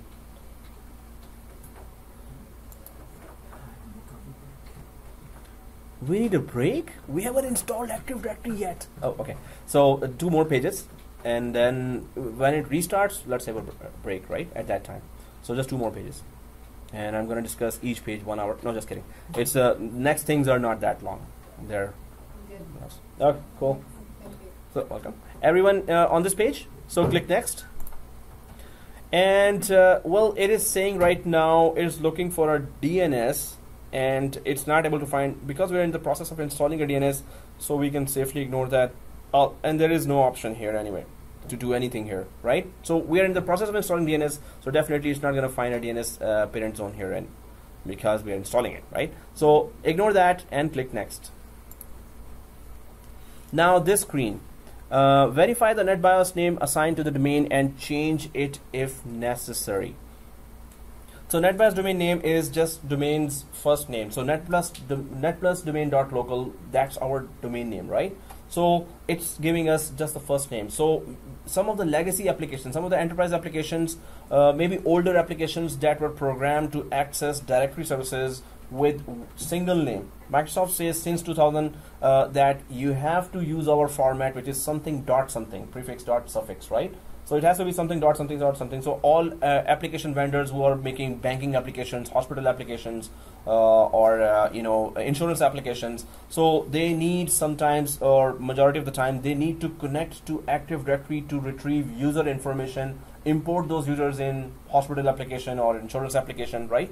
So they need to connect to Active Directory to get latest information. Oh, there are 200 more users. Okay, let me retrieve those 200 users as well. So many applications have followed Microsoft protocol that okay, if it's netplus domain.local, so we're gonna put the application to connect to Active Directory with any name that has something dot something dot something dot something. It's okay. Applications are compatible with that naming format. But some applications, older applications, were programmed. Oh, you're gonna connect to directory services, and it's gonna be just single name. The developers did not program that application to access the directory services with a name that has a format of something dot something. So if they see something dot something and they cannot connect, there's an error. Developer says, okay, we're going to charge you just $500,000 more. Oh, that's kidding. Maybe $50,000 more or $20,000 more, because you're a large organization, you're making money. So we deserve some of the portion. So anyway, they will say that, oh, we're going to do that format compatibility in this much. So company says, no way, come on, we're not giving you that much. So they went to Microsoft, hey, come on Microsoft, can you just make it single name access Active Directory as well? So also you can join the PCs to domain with a single name, which is not recommended. Always use the full domain name there when you're joining a computer to a domain. But anyway, applications, legacy applications, and some newer applications also are programmed to access Active Directory with a single name instead of the dot something format. So Microsoft says, yes, go ahead, just use the first name of the domain and you can still access our Active Directory. Don't worry about those expensive applications that are not compatible. They are compatible. They can access our directory services, retrieve information with a single name as well. Right? Do we understand that? Do we? So enterprise applications can access Active Directory with single name as well. They don't have to strictly follow netplusdomain.local or newyork.netplusdomain.local or downtown.newyork.netplusdomain.local. If they don't support that, it's okay. Just give one name and they still will be able to connect to Active Directory. Okay guys, so once we don't have to make any changes here, but if you want to make a change, in a production environment, if the company says no, we're going to give a different name here, so they can, but we're not going to change anything. The main thing is, are we understanding what is the purpose of this page? We do, right? We have to understand. So okay guys, next, and please make your notes, summarize notes. This discussion is very, very important. Next finish is not the purpose of these classes, right? Next finish you can follow from YouTube as well, right? Any kid can do that. So the main thing is, do we understand what's happening in the background, right? That's the main thing. Okay guys, so here database folder, log file folder for the Active Directory. This is the path. Of course, this is the most critical path here. And inside C drive, inside Windows, inside NTDS folder, you have the database folder of Active Directory, which is, anyone knows what is the file name of Active Directory itself, the database file itself? It is ntds.dit, dit. So that's the actual file name of the Active Directory, ntds.dit, dit, ntds.dit. So anyway, that file, we will, once we install Active Directory, we're going to go to that area and we're going to check that if ntds.dit is there or not. Log files will be created and they will check all the events, whenever Active Directory had any major event going on, like crashing or restarting. Sysvol folder, very important here. The only purpose of a sysvol folder is, let me just quickly write that down. Wow, that's too messy now. Okay. But in one picture, you get to have all the definitions, right? Well, shall I just push it? Hey, I can do that. Yeah, exactly. You're right. Okay, guys. So here it is, sysvol. Please memorize it. All the previous definitions as well, because you need to have one single line to be able to explain some basic concept about that. So the only thing is that it is a repository and launching area for group policies and scripts. So policies, oh, that's a new word. Okay, policies. And so it is a repository and launching area for group policies and scripts. What does that mean? So all the group policies, and example of a group policy was that if you block USB, that policy, when you enable, that policy lives literally inside sysvol. It is created, one folder is created for that policy inside a sysvol folder. We're going to visit that when we go for group policies. So sysvol folder is that folder. It is a shared folder. It is a shared folder on our domain controller, right? Now, the only purpose of that is if you want to implement block USB group policy on 10,000 users, when you create that policy, it gets created inside sysvol folder, right? If you remove that sysvol folder, you cannot implement group policies. So you cannot maintain or control your whole domain without group policies. There are 2,000 plus group policies, and you can just block any portion. You can block run, you can block control panel, you can block display settings. You can keep on blocking anything you want, right? Just to keep your environment secure and productive. So if sysvol folder does not survive, your group policy cannot get implemented on thousands of users and computers. So it's very, very critical that sysvol folder is properly configured and it survives, right? So we understand the purpose of sysvol folder, that group policies gets implemented through sysvol folder and scripts as well, right? Okay. Group policy scripts to be implemented on users and /or computers. Okay, now it explains, because they are meant for users and or computers, right? Either users or computers, or we can have both. So we're going to do that group policy thing. We're going to spend a lab doing that, and now we read the final part. Woohoo! Okay, right? Okay, nobody excited? Okay. It's like, come on, teach, it's Monday night already. We couldn't, Monday night, who sleeps on Sunday night, right? So it's everyone's like, Monday morning, I cannot open my eyes. So yeah, we need coffee, you're right. So this is very important, sysvol folder here. It gets created. We're gonna get approved for that as well next. And there you go, the summary. Do not go ahead, guys. One more thing, view script. Abubakar is like, oh, where is that cold, hot coffee? I'm gonna pour, just put everything on him. Okay, view script, the last button here, view script. If you click the view script, it is a PowerShell script that has accepted all, that has recorded all your answers or options that you have selected in the whole wizard now. It has created a PowerShell script with that.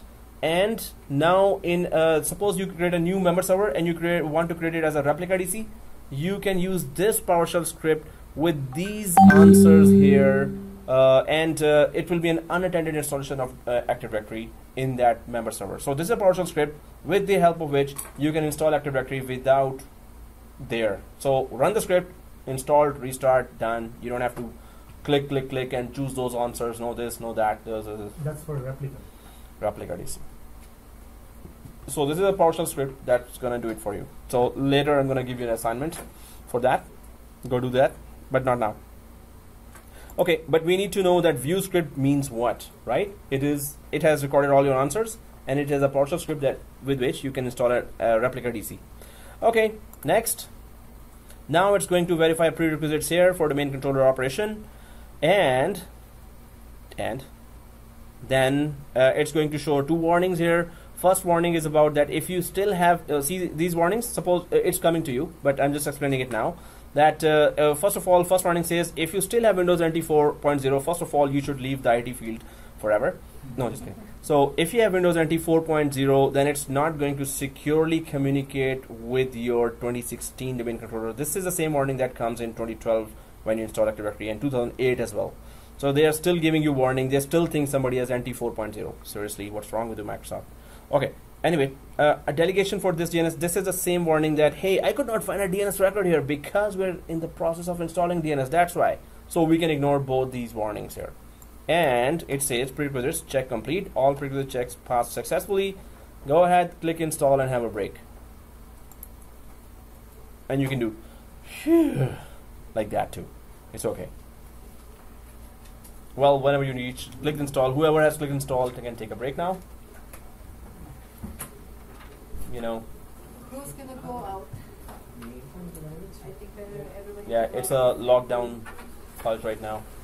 So, hey, we should have a remote and camera here. Click and camera. Click camera. Yep. Error? You're kidding me. Really? Oh, you did not give static IP there? Check your network card with static IP. Pausing now. 2, 1. Guys, so we are back from the break, and I think everyone's screen is like this. Not this. Okay. Let me just connect it, and then I'm going to ask again. Like this. Yes. So please go ahead and log in, and let's just go for the proof of Active Directory. So we're going to visit some areas here. If you are, oh, everyone's on the screen, right? Or logged in, right? Okay, cool. So I'm just going to quickly log in here, and we are using domain administrator. This was in a standalone server. It was a local administrator. Now that username is domain administrator. So it has, we can say it's a king of the jungle, or it has all the privileges to do anything across the forest because it has enterprise and schema admin memberships there. Oh, okay. So this is the end of our course class here. No, just kidding. Okay, yeah, just kidding. So let's just go ahead and. So we've logged in from Active Directory, guys. If you all have logged in, have you all logged in? All right. So if we have logged in here, so what's the proof that this is a domain controller? It is? Yeah, where is it? How do I go there? It's a standalone server. I say it's a standalone server. Prove it's a domain controller. Where do I go first? AD DNS. Okay, where? So first of all, AD DNS is there, right? First of all. Second thing is, if you go to tools, yeah, you say? Tools, you can see Active Directory related stuff here now. Links there. Second thing, right? Everyone sees that? It's a domain controller, right? Active Directory, but these could be RSAT tools as well. When you uninstall Active Directory, after that, when you restart that server, so if it's a replica DC and we're uninstalling Active Directory, and then you restart, still these links appear. So that is not a proof that it's a domain controller, right? Right now we know it's a domain controller because we installed it. But normally these are RSAT tools. These links come from when you install RSAT, right? Remote Server Administration Tools. But if we all see this, do we all see that, no. Right? Okay, so click Tools. Okay. You there? You can see that, right? Active Directory related stuff. So guys, third proof that is it a domain controller or not. So third proof, are we there?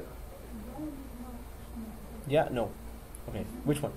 You can go ahead, sir. Okay, cool. Okay, guys. So third one is do we see yellow folder or the file explorer here?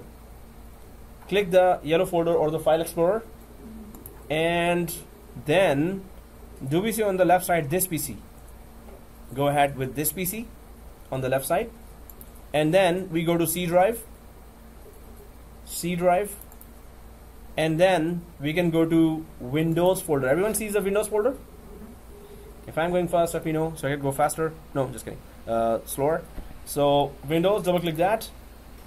Once you're inside the C drive on server 1 and Windows folder, so just single click anywhere here, single click and type the word N. So single click anywhere and type the word N, and you should be getting NTDS. So if you, this NTDS we just talked about before the break, that this is the path where Active Directory files are. So let's go inside NTDS now. I hope everyone got it.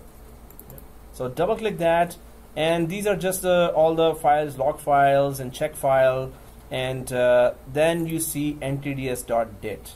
That's the actual database file for the Active Directory. If any hacker gets hold of this file, all your passwords are cracked, gone. So you need to, well, right now it is being used, so the hackers cannot connect any application there. There is a method to actually export that file. This is not an ethical hacking class anyway. But IFM is one option, installed from media, where if you put some commands, you can export the whole Active Directory and put it in a USB stick. Can you not copy paste?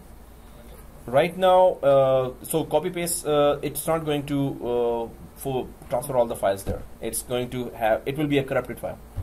And okay guys, so here, when you uninstall Active Directory, first thing that happens is this NTDS folder is gone from there. So you might have these links here still after the uninstallation of Active Directory, because this is just RSAT tools that are showing those links. But if you don't have NTDS folder there, this means it's not a domain controller. If you have an NTDS folder, this means it's a domain controller with this ntds.dit file. And any hacker could just write a script that searches for this path here. So normally you may want to change that path as well in a production environment according to the best practices. But I would just go to technet.ca, which is the Microsoft site, and put their best practices for Active Directory paths. And whatever suggestions are there, I would just follow that. So normally hackers would just go for ntds.dit file there, right? So that's one. The third proof here. First proof, okay, ADDS is as a role installed on the left side. DNS is installed as a role on the left side. Then second thing is tools is there. Then third thing is that folder is there. Then the fourth thing is, so if we, I've checked here, but on the back, you can just click anywhere here on the left side, and you're back on Server Manager. Everyone is back on Server Manager. So, okay, and so just we can close the folder here. This one, just go ahead and close the folder. This folder, and now you should be back on Server Manager. Yes, Server Manager. Okay, so do we all see this Windows icon on the left side here? This Windows icon where my mouse is shivering right now, not with cold. Okay, so right click on this, and do you see Run here? Do we all see Run? So click the Run here, and then type, we want to just see the shared folders of the server, right? So what do we type? // which means go to the network, and server 01 is the name, or if you don't have this name, just put the IP. 192.168.200.1, it's the same thing. It's going to just show us the shared folders of this current server, right? So I've just put a name. You can just put an IP here as well, and it's going to do the same thing. It's // tilted towards the left side. It's not / or // which is tilted towards your right side. So it's backside. These folders are shared for, like, let's say we have the organization union, or we have an HR department, we have IT department, and we have an administrative department. So we can make different shared folders for different departments. Exactly. So shared folders normally does that. Yeah, that you want to share some files there. You put it on shared folder, so others on the network can access that shared folder, see that folder, and access files. When we were creating we created a shared folder at that time. It created two shared folders there. One is log on, and the second is that syswall. Can we create now, like after creating? We can create as many shared folders as we want. Yeah. Are you going to tell us? Yeah, that's a full lab coming for file servers. At that time, we're going to create a lot of shared folders and access that as well. Yep. Oh. Was that shared like by default, or? It's by default. So if I press OK now, go ahead and press OK if anyone has not. So you should be seeing this now. Net logon and syswall. These are created by default.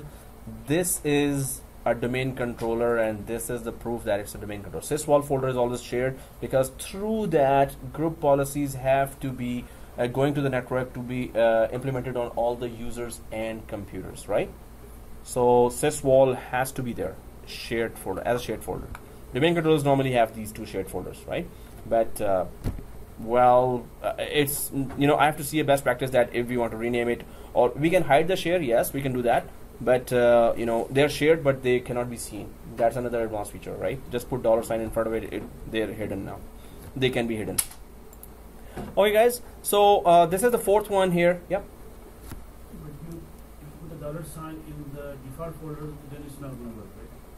Yeah, these are default administrative folders, so normally we don't know. That's why I was saying that I have to go to TechNet site and check that. Is that a best practice? Can we do that even? Is it good to do that or not? Because they're automatically being used by Active Directory and other domain controllers to be communicating with each other. So you decide if you specify the name during the installation, then yes. Yes, exactly. But after that, definitely, it may not be a best practice. You're right. Exactly. All right, guys. So let's close that. We have seen 4 or 5 areas here for domain controller proof. So let's go ahead and try to open our, go to tools, and the day-to-day jobs that we're going to do is inside users and computers here, right? Although all these links are there, domains and trust we're going to be using for creating forest trust, creating and going to follow up with the child domains when we create that, and those tree domain we create that, and module for PowerShell, of course. With PowerShell you can do all Active Directory tasks there, and sites and services for the checking how many domain controllers we have and how many sites we have, right? But we're going to go for Active Directory users and computers. That's where we do day-to-day tasks mostly. So click the Active Directory users and computers here. So here in Active Directory users and computers, if everyone has opened that, then you can expand this netplusdomain.local here. Now there are built-in folders here, containers or folders, you can say containers mainly, computers container, domain controls container, foreign security principles container, managed services account, service accounts, and users, right? So you can see in built-in container and users container that they are already populated. The rest, domain controllers container is also populated because we just have one server that has Active Directory. So whichever server has Active Directory is a domain controller, and all domain controllers always show up inside the domain controllers container automatically. So if you have a client machine like Windows 7, Windows 8, Windows 10, or if you have a member server, of course member server means that Active Directory is not installed, so they will all show up inside the computers container here. If you install any of the member server Active Directory, they're going to start showing up here, right? We haven't joined the server to the domain, so that's why it's not showing here. We're going to join that.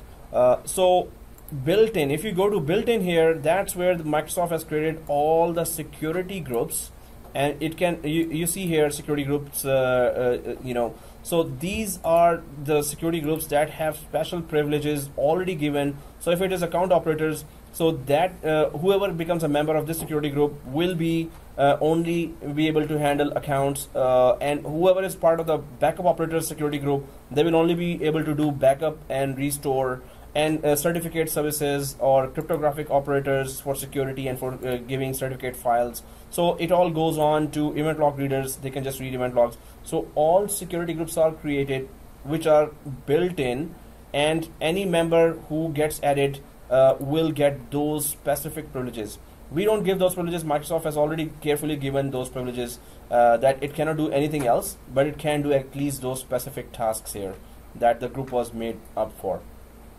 So it does explain here on the right side description that what each group does here, right? So these are all security groups that are already created, and the topmost, the most dangerous one is, one of the dangerous ones is administrators group, domain admins group, enterprise admins group, and others, right? So guys, once this is done, let's just go ahead and try to so let's just click close here from Active Directory users and computers. Can you tell me? Yeah, sure. How you connect Windows? Sorry? How you open the window? Oh, okay. Here, tools and Active Directory users and computers.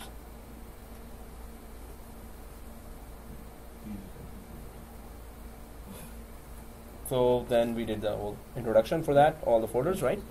So, alright guys, now DNS. We're gonna be doing a lot of tasks on Active Directory, but there is a very, very crucial role that got installed aside from the Active Directory domain services. So DNS is a separate role. Active Directory domain services is a separate role, right? Because Active Directory totally depends on DNS, so DNS was installed right away.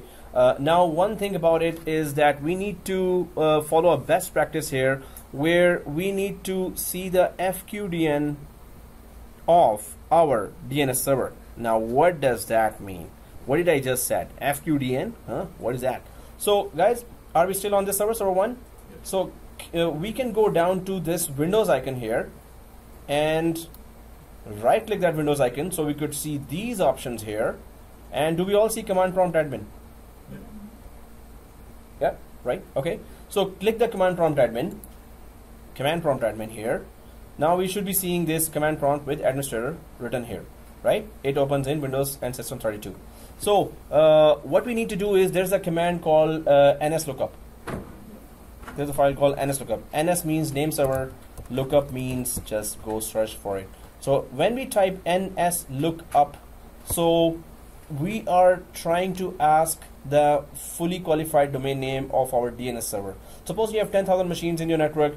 Every machine's IP preferred DNS would be 200.1 because on this machine we installed a DNS role, right? So from any of the 10,000 machines, if you log in and try to type nslookup, it should give you a correct FQDN, fully qualified domain name. FQDN is fully qualified domain name. Fully qualified domain name. What that means is a server name and the domain name. So a server name and a full domain name should be there, and the correct IP address should be showing there, right? So in our case, our DNS role has been installed on server 1, whose IP is 192.168.200.1, right? So we're expecting a correct name according to the best practice in the industry.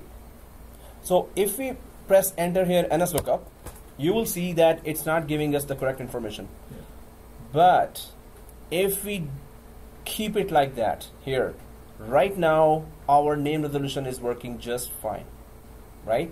But the best practice is go ahead and make it give you the correct information when we are looking for it, right? Otherwise, name resolution is working fine because forward lookup zone is configured, and as far as Windows is concerned, Windows environment is concerned, we're good. Name resolution is working fine. It resolves host names to IP addresses, which is okay. But nowadays, you will see Linux machines in the network. So Linux machines, reverse lookup zone has to be working for them. There is a messaging application called Exchange Server that is a very extensive application for email management of the company. It requires that reverse lookup zone has to be created inside DNS. But what is forward lookup zone? What is reverse lookup zone? What is it talking about? It's Monday, right? We understand. So anyway, guys, we have to fix everything here. We have to keep it best practice. First of all, information has to be correct. Then we're going to go inside DNS. We're going to check what is forward lookup zone, why is it there, what is reverse lookup zone, why is it there, right? But we're going for most critical options, components one by one. So here, default server name should be server1.netplusdomain.local. It should be showing like this, but it is not, right? Second thing, address was 192.168.1.1, but it's showing 127.0.0.1, which is not good. So let's fix the IP address first. So keep this window open. You can don't close it, at least minimize it. You can minimize it, but don't close it, right? So go ahead and minimize the command prompt and go to local server here, local server, right? And on the right side, do we all see Ethernet 0? Everyone saw that? Okay, so click that Ethernet 0 here. We see again Ethernet 0 here, which is okay. Double click that. Go to the IP address area. Go to properties. Everyone there? If you're following behind, let me know. Properties, and then go down to version 4. Double click that. Now you can see that we're sure that we put preferred DNS as 192.168.2.1, but it changed it to 127.0.0.1. Anyone knows the reason? Why are we seeing 127.0.0.1 there? It's a loopback address, right? So it is pointing to itself right now. So preferred DNS means, you know, which DNS are you connecting to now? So because when it restarted, it said it discovered, oh, DNS is on me, so I'm the DNS role. So it just pointed to itself in the preferred DNS, which we want to be back to 192.168.200.1. It only does that once when it's installing and it discovers that, oh, I have a DNS server as well, so it just changes it to loopback address or pointing to me. I am the DNS, right? I'm preferring myself. I'm connecting to myself now. If you keep it like that, is there any issue? Well, when you're installing DHCP at that time, it automatically detects the current preferred DNS settings, and it can get that IP, so you have to correct that. Best practice is we can correct it right away, but name resolution is working fine even if it is here. So we're just going for the industry best practice here, so let's go ahead, press OK. For Exchange server also, it's better if it is OK, this IP address.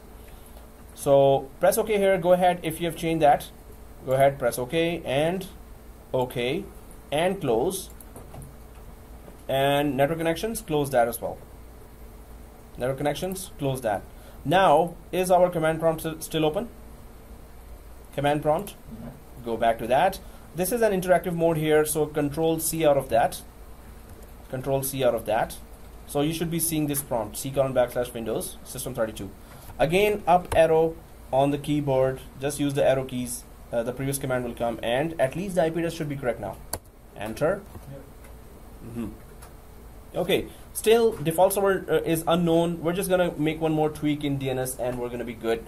It's gonna be showing the whole FQDN properly here. So we're just gonna again minimize it. Don't close the command prompt and just minimize it, because we're gonna go to another area here. So we know that Active Directory totally depends on DNS. So let's visit the DNS console now. Tools. Once you go to tools, do you see DNS? Let's go ahead and click that. This one. Okay, once we click the DNS here, I hope everyone is on this window, right? So once we click server 1, which is the DNS server, and expand that server 1, there's a forward lookup zone that resolves host names to IP addresses, and there's a reverse lookup zone that resolves IP addresses to host names, right? This is very crucial when you have big enterprise applications that needs to be reverse looked up by other DNSs. So Exchange server best practice is that you must have reverse lookup zone configured, which by default is not configured when you install an Active Directory with DNS. So Active Directory, when it installs DNS, it automatically configures forward lookup zone, which is good for name resolution in a pure Windows environment. When you have Linux machines there, these are non-Windows machines. Suppose they have just an IP address there, and they want to know the name of that IP address or resolve a name to an IP address. So the request will go to reverse lookup zone there, right? Which is not configured right now. So in a Microsoft and non-Microsoft environment, better you should have reverse lookup zone configured. Pure Microsoft environment, only forward lookup zone is also okay, right? But best practice is go for reverse lookup zone. Yeah. Can you repeat the last? Yeah, sure. And here forward lookup zone. So it is resolving forward lookup computer name to IP address. It is resolving that, right? So the best practice is for Microsoft and non-Microsoft networks, when they are together, and majority of the companies, you will have Linux machines, Linux servers there with their DNS application as its Linux DNS application is bind, I think, right? BIND. So reverse lookup zone is a best practice. It is a best practice to configure reverse lookup zone for Microsoft and non-Microsoft servers communication, plus for Microsoft enterprise applications that are making communication outside, like Exchange server. Anyone ever heard of Exchange server before? Very silly question, right? It's everywhere, right? So, or maybe not. So Exchange 2003, Exchange 2007, Exchange 2010, Exchange Online, Exchange 2013 and 2016 versions are there. So reverse lookup zone is a best practice to be configured when you are installing Exchange and you have Exchange. So always have, because whichever companies see your email coming from your company to their company, so their company DNS will all do a reverse check lookup on you as well. Okay, there's a name here. I want to check its IP now. Is it some spammer who's sending us spams from some domain name, random domain name, or is it a legit Exchange server environment there? So they do a reverse lookup on you, and the request goes to reverse lookup zone. Reverse lookup zone says that, oh, you want to know the IP of that? Yeah, there's the IP. So always configure reverse lookup zone. Normally it is configured on ISP's DNS that you put a reverse lookup zone when you have an Exchange server. So otherwise, if your domain name goes into a blacklist, global blacklist in the DNS servers, your domain name will be blocked and your email will be rejected from all other messaging servers. That is not the scenario you should be in, because you cannot convince you know, it's a very long process to convince them, hey, we're a legit domain, and you need that domain name. Some companies buy a domain name in $40,000, $50,000, just the name, right? Because it's going to give them millions of dollars of business. So, reverse lookup zone, we need to configure for Microsoft and non-Microsoft communication, as well as some enterprise applications that require it, right? So, do we all see forward lookup zone here? And do we see net plus domain.local here? If we click that net plus domain.local, this is the zone created for this domain. Zone is an area where you have all the DNS settings configured. Now you can see A records here, which is just a name of a server and an IP of a server, right? So that is called host A records or just A records. So it is just the information about. So if you have thousands of computers here, it will be a very long line of name of a server and an IP of a server. That's A record, right? So forward lookup zone can resolve host names to IP addresses. If somebody has a host name, then it can get the request can go to the forward lookup zone, and it will give you the IP address of that name.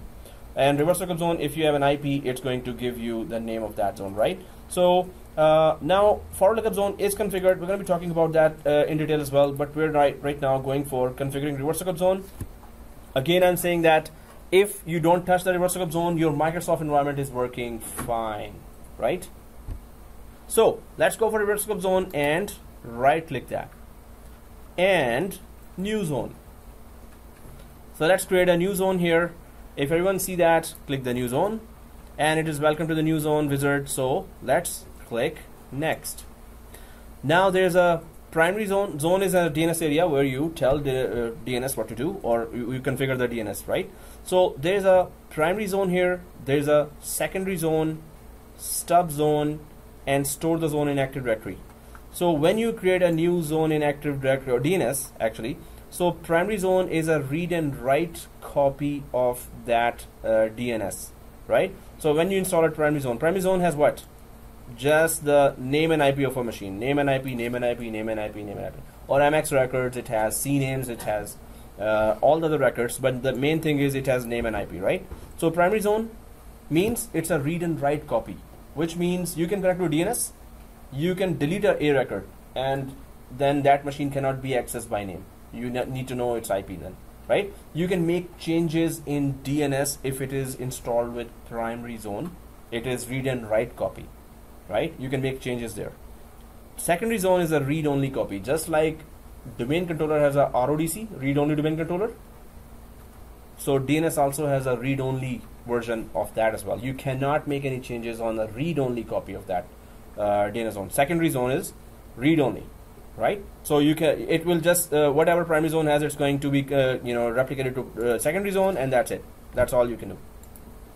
So stub zone is for small branches where it doesn't have its own database. So if a user in a stub zone branch is looking for a printer in Toronto, so stub zone does not have a local A record of that printer, but stub zone intelligently forwards that request to that DNS server, which knows where is the printer, right? So if I go for that example here in the diagram, so here we have user in New York. Suppose there's another area here called Nunavut. Okay, anyone ever heard of Nunavut before? Nunavut. Hey, what kind of Canadians are you and you don't know Nunavut? Okay, just kidding. Wheat? Nunavut. It's Woot.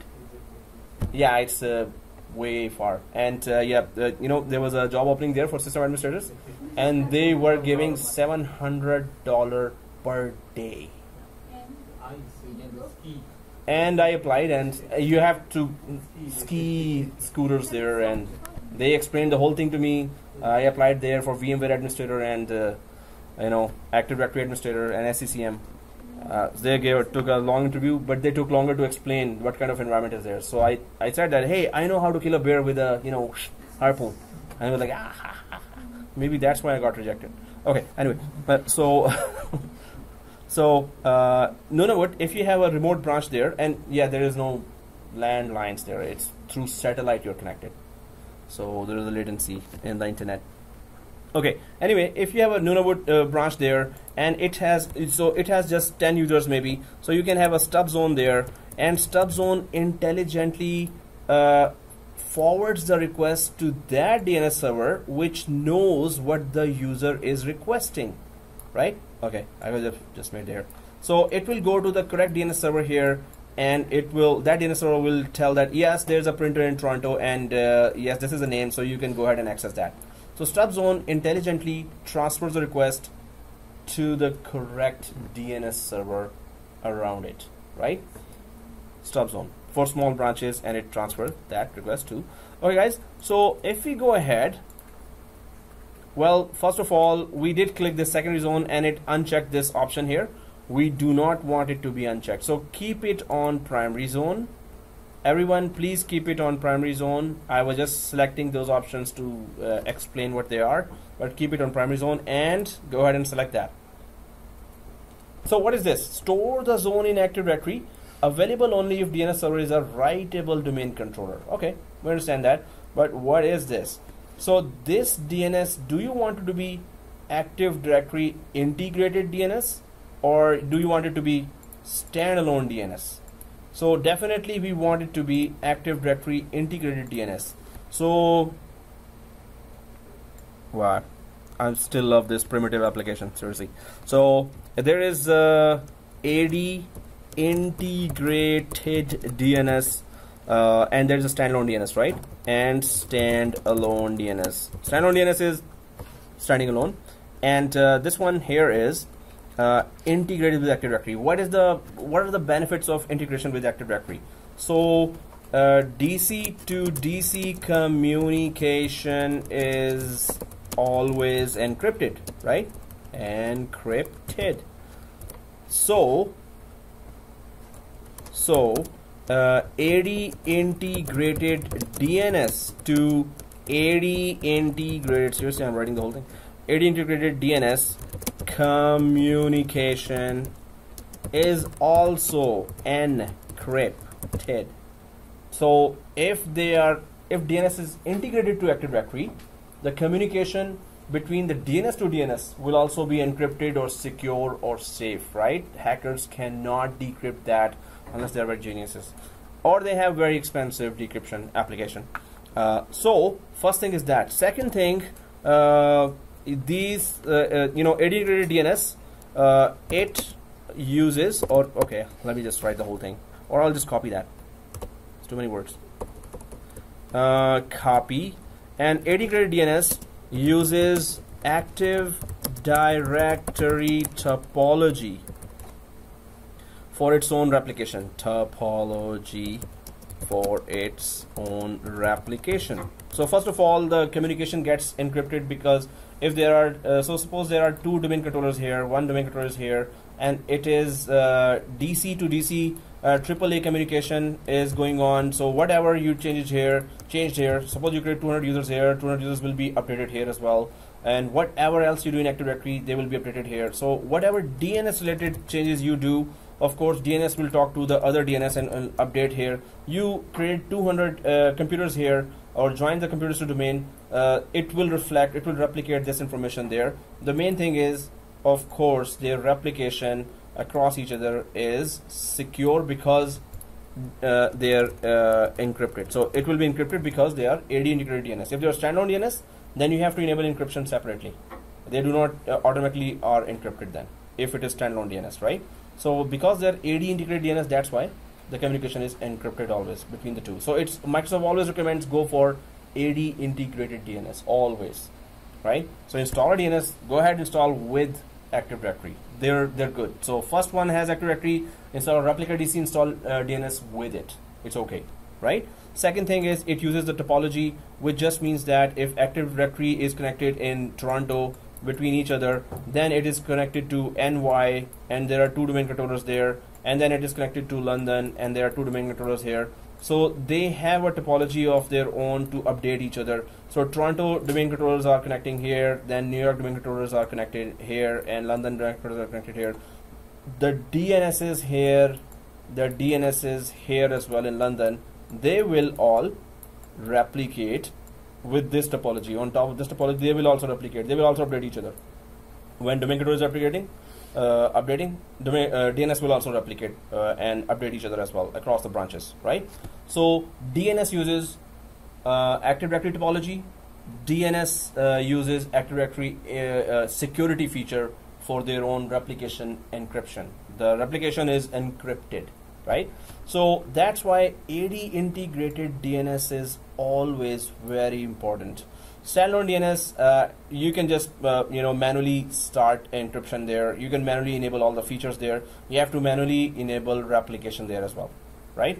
So it's all manual security. Standalone is manual security, manual replication. You have to enable all that yourself, but once you enable, they are replicating each other, right? But with Active Directory, they automatically get this.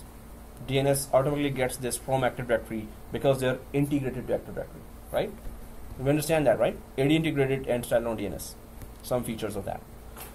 Okay, guys, try to make your notes for all the discussions. This is very important. It is very easy to, not do those labs or not follow those notes and not do those, organized notes there. But you will find it later then that this was very, damaging for you. The whole time will be wasted if you don't create your notes, summarize notes of these discussions, right? So you must do those labs. You must create those notes. And please send me in Microsoft Word all your notes and screenshots, right? Okay, guys. So here, stub zone we talked about, and one picture just shows at least 7 or 8 critical topics here. So let's go ahead, right? So here, so we know primary zone, read and write copy of DNS database. Secondary zone, read only copy of the DNS database. Stub zone does not have its own database. It just refers intelligently to the correct DNS server, right? So that's what we know from here. And store the zone in Active Directory. It makes the DNS Active Directory integrated, so it gets those features from Active Directory. It is now secure. Its replication is encrypted. It uses Active Directory topology, right? So this 4 areas here, you need to know what they are so you can decide it better which branch to use, which kind of DNS at what time, right? So if we understand that, and hopefully you're going to be creating those notes, discussion notes, when you hear the video again. Let's click next. Now the next option here just shows that, oh, you're creating a reverse lookup zone, so you want to tell it to all the DNS servers in the domain. We have just one in our domain, so it doesn't apply to us. Or you want to tell all the DNS servers across the forest, hey everyone, I am creating a reverse lookup zone and I'm telling you update yourselves as well. I have a reverse lookup zone now, yay. Okay, anyway, so you don't want to tell, you want to tell all the DNS servers in the forest. It doesn't apply to us for now, but we know what is that now. Or you want to tell all the older domain controllers that, hey, I have a reverse lookup zone, do you want to update yourself or not, right? So none of that apply because we have just one DNS server, but we now know what is that. We're just updating other DNS servers if we have those within the domain, within the forest, or older DNS servers, right? So you want to update them, you can choose according to that option. The main thing is, do we understand the purpose of this page, right? If we do, yep. What is the scenario? Like, what is the best practice? If we have a previously installed domain, what do we do? If you do not have one, what do we do? Better you have, because normally with branches you have Exchange servers as well there. You have enterprise applications that need that record of those servers locally available, instead of Toronto user is trying to know where is that printer in New York. So the local DNS should tell that instead of going for WAN connection and creating that traffic. So better tell everyone, update all the DNS servers that if you're using services across a lot. If it's a child domain, then don't tell all the domains there. Just keep it to your domain. If all the others are child domain, because they have their own structure, they don't want to know your records, then you don't want to tell them their records. You don't want to know their records, right? So in child domain and tree domain, they have their own DNS scenarios there. They can tell their own child domains, or they can tell their own different sites they're connected. So in case of child domain, we don't spread that. In case we have just sites with replica DCs, we tell all of them, right? So across all the forest, you want to tell every child domain. It's in cases of you have some service that is being offered in your branch only to the whole forest, then you go ahead and do that. If you don't have any service, everyone has local services available, you don't have to tell everyone that, because then you're also initiating cross the WAN traffic to all the branches as well. So okay guys, so we're going to stick to that. Within our domain, yes, this is the best option, that other domain controllers, DNSs in your domain should also be updated, that you have a reverse lookup zone now, right? So do we understand that all? Right? In next class, I'll be quizzing. So it's good that we're understanding, and please do ask me a question if you don't understand something. If it's clear, let's go ahead. Next. Okay, we're not using IPv6, we're using IPv4. So reverse lookup zone is there, we're good. We don't change any option here, right? And next. Okay, here we just need to tell what subnet, what network we are using here, right? So 192.168.200, that's it. It's not interested in knowing the client IP, because it just needs to know the network ID, not the client ID, right? So if we have that network ID, that's all we need to do, and click next. Okay, this option here. Now this is dynamic update. Of course, we want two DNS servers to securely and automatically update each other. So secure, yes, they are encrypted, the communication is encrypted because they are Active Directory integrated DNS. Second thing is, do you want it automatic? So dynamic updates, yes, we want them to automatically, once there's a record created in one DNS server, please automatically and securely update the other DNS server as well. Or you want both non-secure and secure dynamic updates. Anyone knows what's a non-secure and secure dynamic updates? What do you mean by secure here or non-secure here?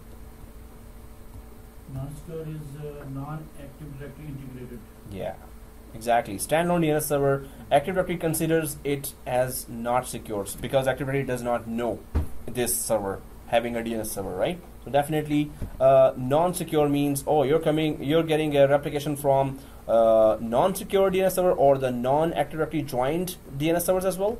So Active Directory considers it's non-secure. I don't know that guy, right? Or I don't know that server here, so I consider it non-secure. Maybe it is secure, but from the point of Active Directory, it's non-secure. And secure, so this means maybe you have DNS server from Linux as well. You can just select this option if you want update after you have proper protocols and communications done between the two. So, and then there is do not allow dynamic updates. This means automatically do not update. I'm going to create A records on both myself. Yeah, right. Are you kidding me? Yep. Does this page apply to the clients when, because clients can also update their IP addresses when they first initialize? I guess it applies to that too, or no? Well, it's not mainly that Active Directory knows DNS servers or not. It's purely for DNS servers itself. That there's a standalone, and normally now there are standalone options. There are some third-party DNS servers that banks use as well, and then there are Linux-based DNS servers as well that are extensively being used. So this doesn't apply to the No, clients, this is just for the DNS servers itself. Okay, guys. So here, allow only secure dynamic updates. That's exactly is the best option here. So we're just going to select this one, but we know that other options also apply according to our network environments, right? So we understand that, right? So if you understand that, go ahead and click next. And that's it. Finito, right? So click finish. Have we created that? Guys, make sure that you see 200.168.192 here on the right side. Or if you expand that, it is 200.168. It's not 169. It is not 193 or something, right? So it should be the correct IP. That's what I'm saying. Now, if we go inside this, we don't see any record of a machine here. We just have one machine right now, which is server 1, and its IP is 192.168.200.1, right? So if this is empty right now, of course it is empty. So if we, do you all see network domain up there? Yep. Okay, click that network domain. You have one machine record here, but there is no record for this in reverse lookup zone. Normally there has to be. If it is forward lookup zone, it is there, then it is called A record. In reverse lookup zone, it is called pointer record or PTR record. So this record has to be, or whatever records are here, must be inside reverse lookup zone as well. So in order to put that there, what do? We just double click server 01, and you can see here update associated pointer record. This is only applicable when you have a reverse lookup zone here. Then only you can apply that. And best practices, go ahead and create one. You should have in today's environment a reverse lookup zone there. It's no longer purely Microsoft, right? So update associated pointer, and it's not like Microsoft to non-Microsoft. It is Exchange Server, and some enterprise applications have that best practices of having a reverse lookup zone there. Okay, so once you do that, click apply and OK. And do you see server up there? This one? Go ahead and just click a couple of million times. Refresh. Okay.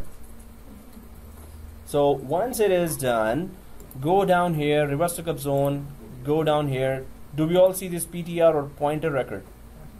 Okay, pointer record is there, right? So I'm just going to server again, refresh for a couple of million times more. And then I'm just going to leave this screen open here and go down. Do we have just command prompt still open? Command prompt is still open? Everyone there? Yep. Anyone falling behind? Okay, command prompt still open. Control C out of that again. And up arrow again. NS lookup. Right? And do we see our FQDN here? Or do we need to give 2 more commands here? Enter. Now we see the best practice being followed. And we see proper full FQDN. Fully qualified domain name just means that server name of the server, name of the domain. Right? So this is appearing here for everyone, right? Now suppose it did not. Oops. Red alert here. Whoop, whoop. It did not? No. Hey, somebody did not follow or miss a step. You may have missed a step, but okay. Oh. It's in their reverse lookup zone. Yeah, it is there. Yeah. Then refresh. Just click the server 1. So see this. Click the server 1 and refresh couple of million times. That's why the word couple of million. Refresh. It really needs a refresh. So do you see in the reverse lookup zone? Yeah. Mary, do you see in the reverse lookup zone? What should you be seeing if you will refresh? After that, go to command prompt, control C out of that, and NS lookup again. So no. Nope. Right? You see that or not? Still unknown. Okay, guys, I wanted to give you 2 more commands because it worked here, but thank you that it didn't work for. But you have that reverse lookup zone. It's showing here, right? Yes. It is crucial that it should be showing here. Yes. Mary, did you see that here? Okay, good. So, guys, both for those it's not working, go to command prompt again. It may happen that it may not work with whatever we did. It may not work. It still does not show that. So go back to control C. There are 2 commands here: ipconfig flush DNS and ipconfig register DNS. So control C out of that, and just for record, just these are good for DNS troubleshooting. So ipconfig space / flush DNS is 1 word. It just removes the current DNS information from the cache, DNS cache. And then register DNS is the other one. But for register DNS, you must be administrator private. Yeah. Yeah. Right click. Command prompt with admin. Yeah. Okay. Yeah. But when you right click. No. See this? Mary? Right click. Do you see this command prompt admin? Why did we close that command prompt? Somebody is not following the steps. Okay, so ipconfig space / flush DNS. Did you do that? Yeah. Press enter, and then register DNS is the other word. Instead of flush DNS, register DNS. Again, put the command, remove flush DNS, put register DNS 1 word. So if you put that, press enter, right? And up arrow again, put the command again, but this time remove the flush DNS. Guys, this is for everyone, that you should know these 2 commands here if you are troubleshooting. Suppose one client is so stubborn it cannot resolve a name. You can go to host file there and try to put that name there. It's not going to go to DNS. It's going to check the local host file and then go there. NS lookup? Yeah, then go ahead and do NS lookup. Register DNS. Where you got it, right? So it IP config slash space slash register what? Register DNS. Enter. Still unknown? We missed a major step, not minor step. Okay, guys. So we still have half an hour, right? So okay. Okay, now everyone will be like, what did you just say, teach? Okay, so let's t-shoot this, and the rest we still have to do. So, guys, we're going slow because we want to make sure that we understand everything, right? Otherwise, these labs are like, you know, in half an hour I would have finished the whole lab. You know, these. So Active Directory, we just did that. We tried to understand GC, DNS, name resolution. What are the portions, components, different components of that? We still have to go for DHCP and do all this. Then our basic environment is up and running, but we understand each and every component and see that what is the best practices that you do when you are actually applying a basic network in your production environment, right? Yeah. So now I'm coming there. So guys, what's the call here? 911. 911. Teacher is not stopping the class. Can you arrest him, please? Okay. That's good for today. Good. Hey, you have a very strong coffee now, so we're good for next half an hour. Just kidding. Okay, guys. So let's just take a break for till the next Friday. Take a snapshot or just leave it at Better take a snapshot. It's okay. It's up to you now. Well, yeah, good idea. Because Active Directory is installed, DNS installed. This is at least minimum we need if we want to go back to the snapshot. So, guys, here I'm coming to you, and if it is not working, please do not take a snapshot. I'm going to quickly resolve that. Try to resolve that quickly. So, guys, the rest who are done with that and can see that FQDN, right-click server 1, go to snapshot, take snapshot. I'll come there, right? Yeah. So you don't have to do that. Take snapshot and snapshot 2 of server 1. So AD DNS installed, and go ahead and so AD/DNS installed. Take a snapshot and shut down the server. We're gonna do the rest. Some of the labs are shorter now, but if you're understanding everything, we're good, right? So take snapshot. Please redo the whole lab and try to take the notes down. Summarize in your own words the whole discussion and the best practices, right? So take snapshot. Once this is done, right click and shut down guest. Power shut down guest. Power shut down guest. If you're not able to see the videos, please email me. If you're not able to receive communication, please email me. Yeah. So I haven't added you yet in the videos. I'm gonna add your Gmail there. So after that, I'm gonna email you, and you can just let me. Oh yeah, I'm able to see that right at home. So just let me know if anything is missing. Please email me because I can forget. I'm doing the same thing for other classes. They let me know. So don't be shy. Just let me know if something is missing. Right? Okay, guys. So I'm just gonna stop the video here.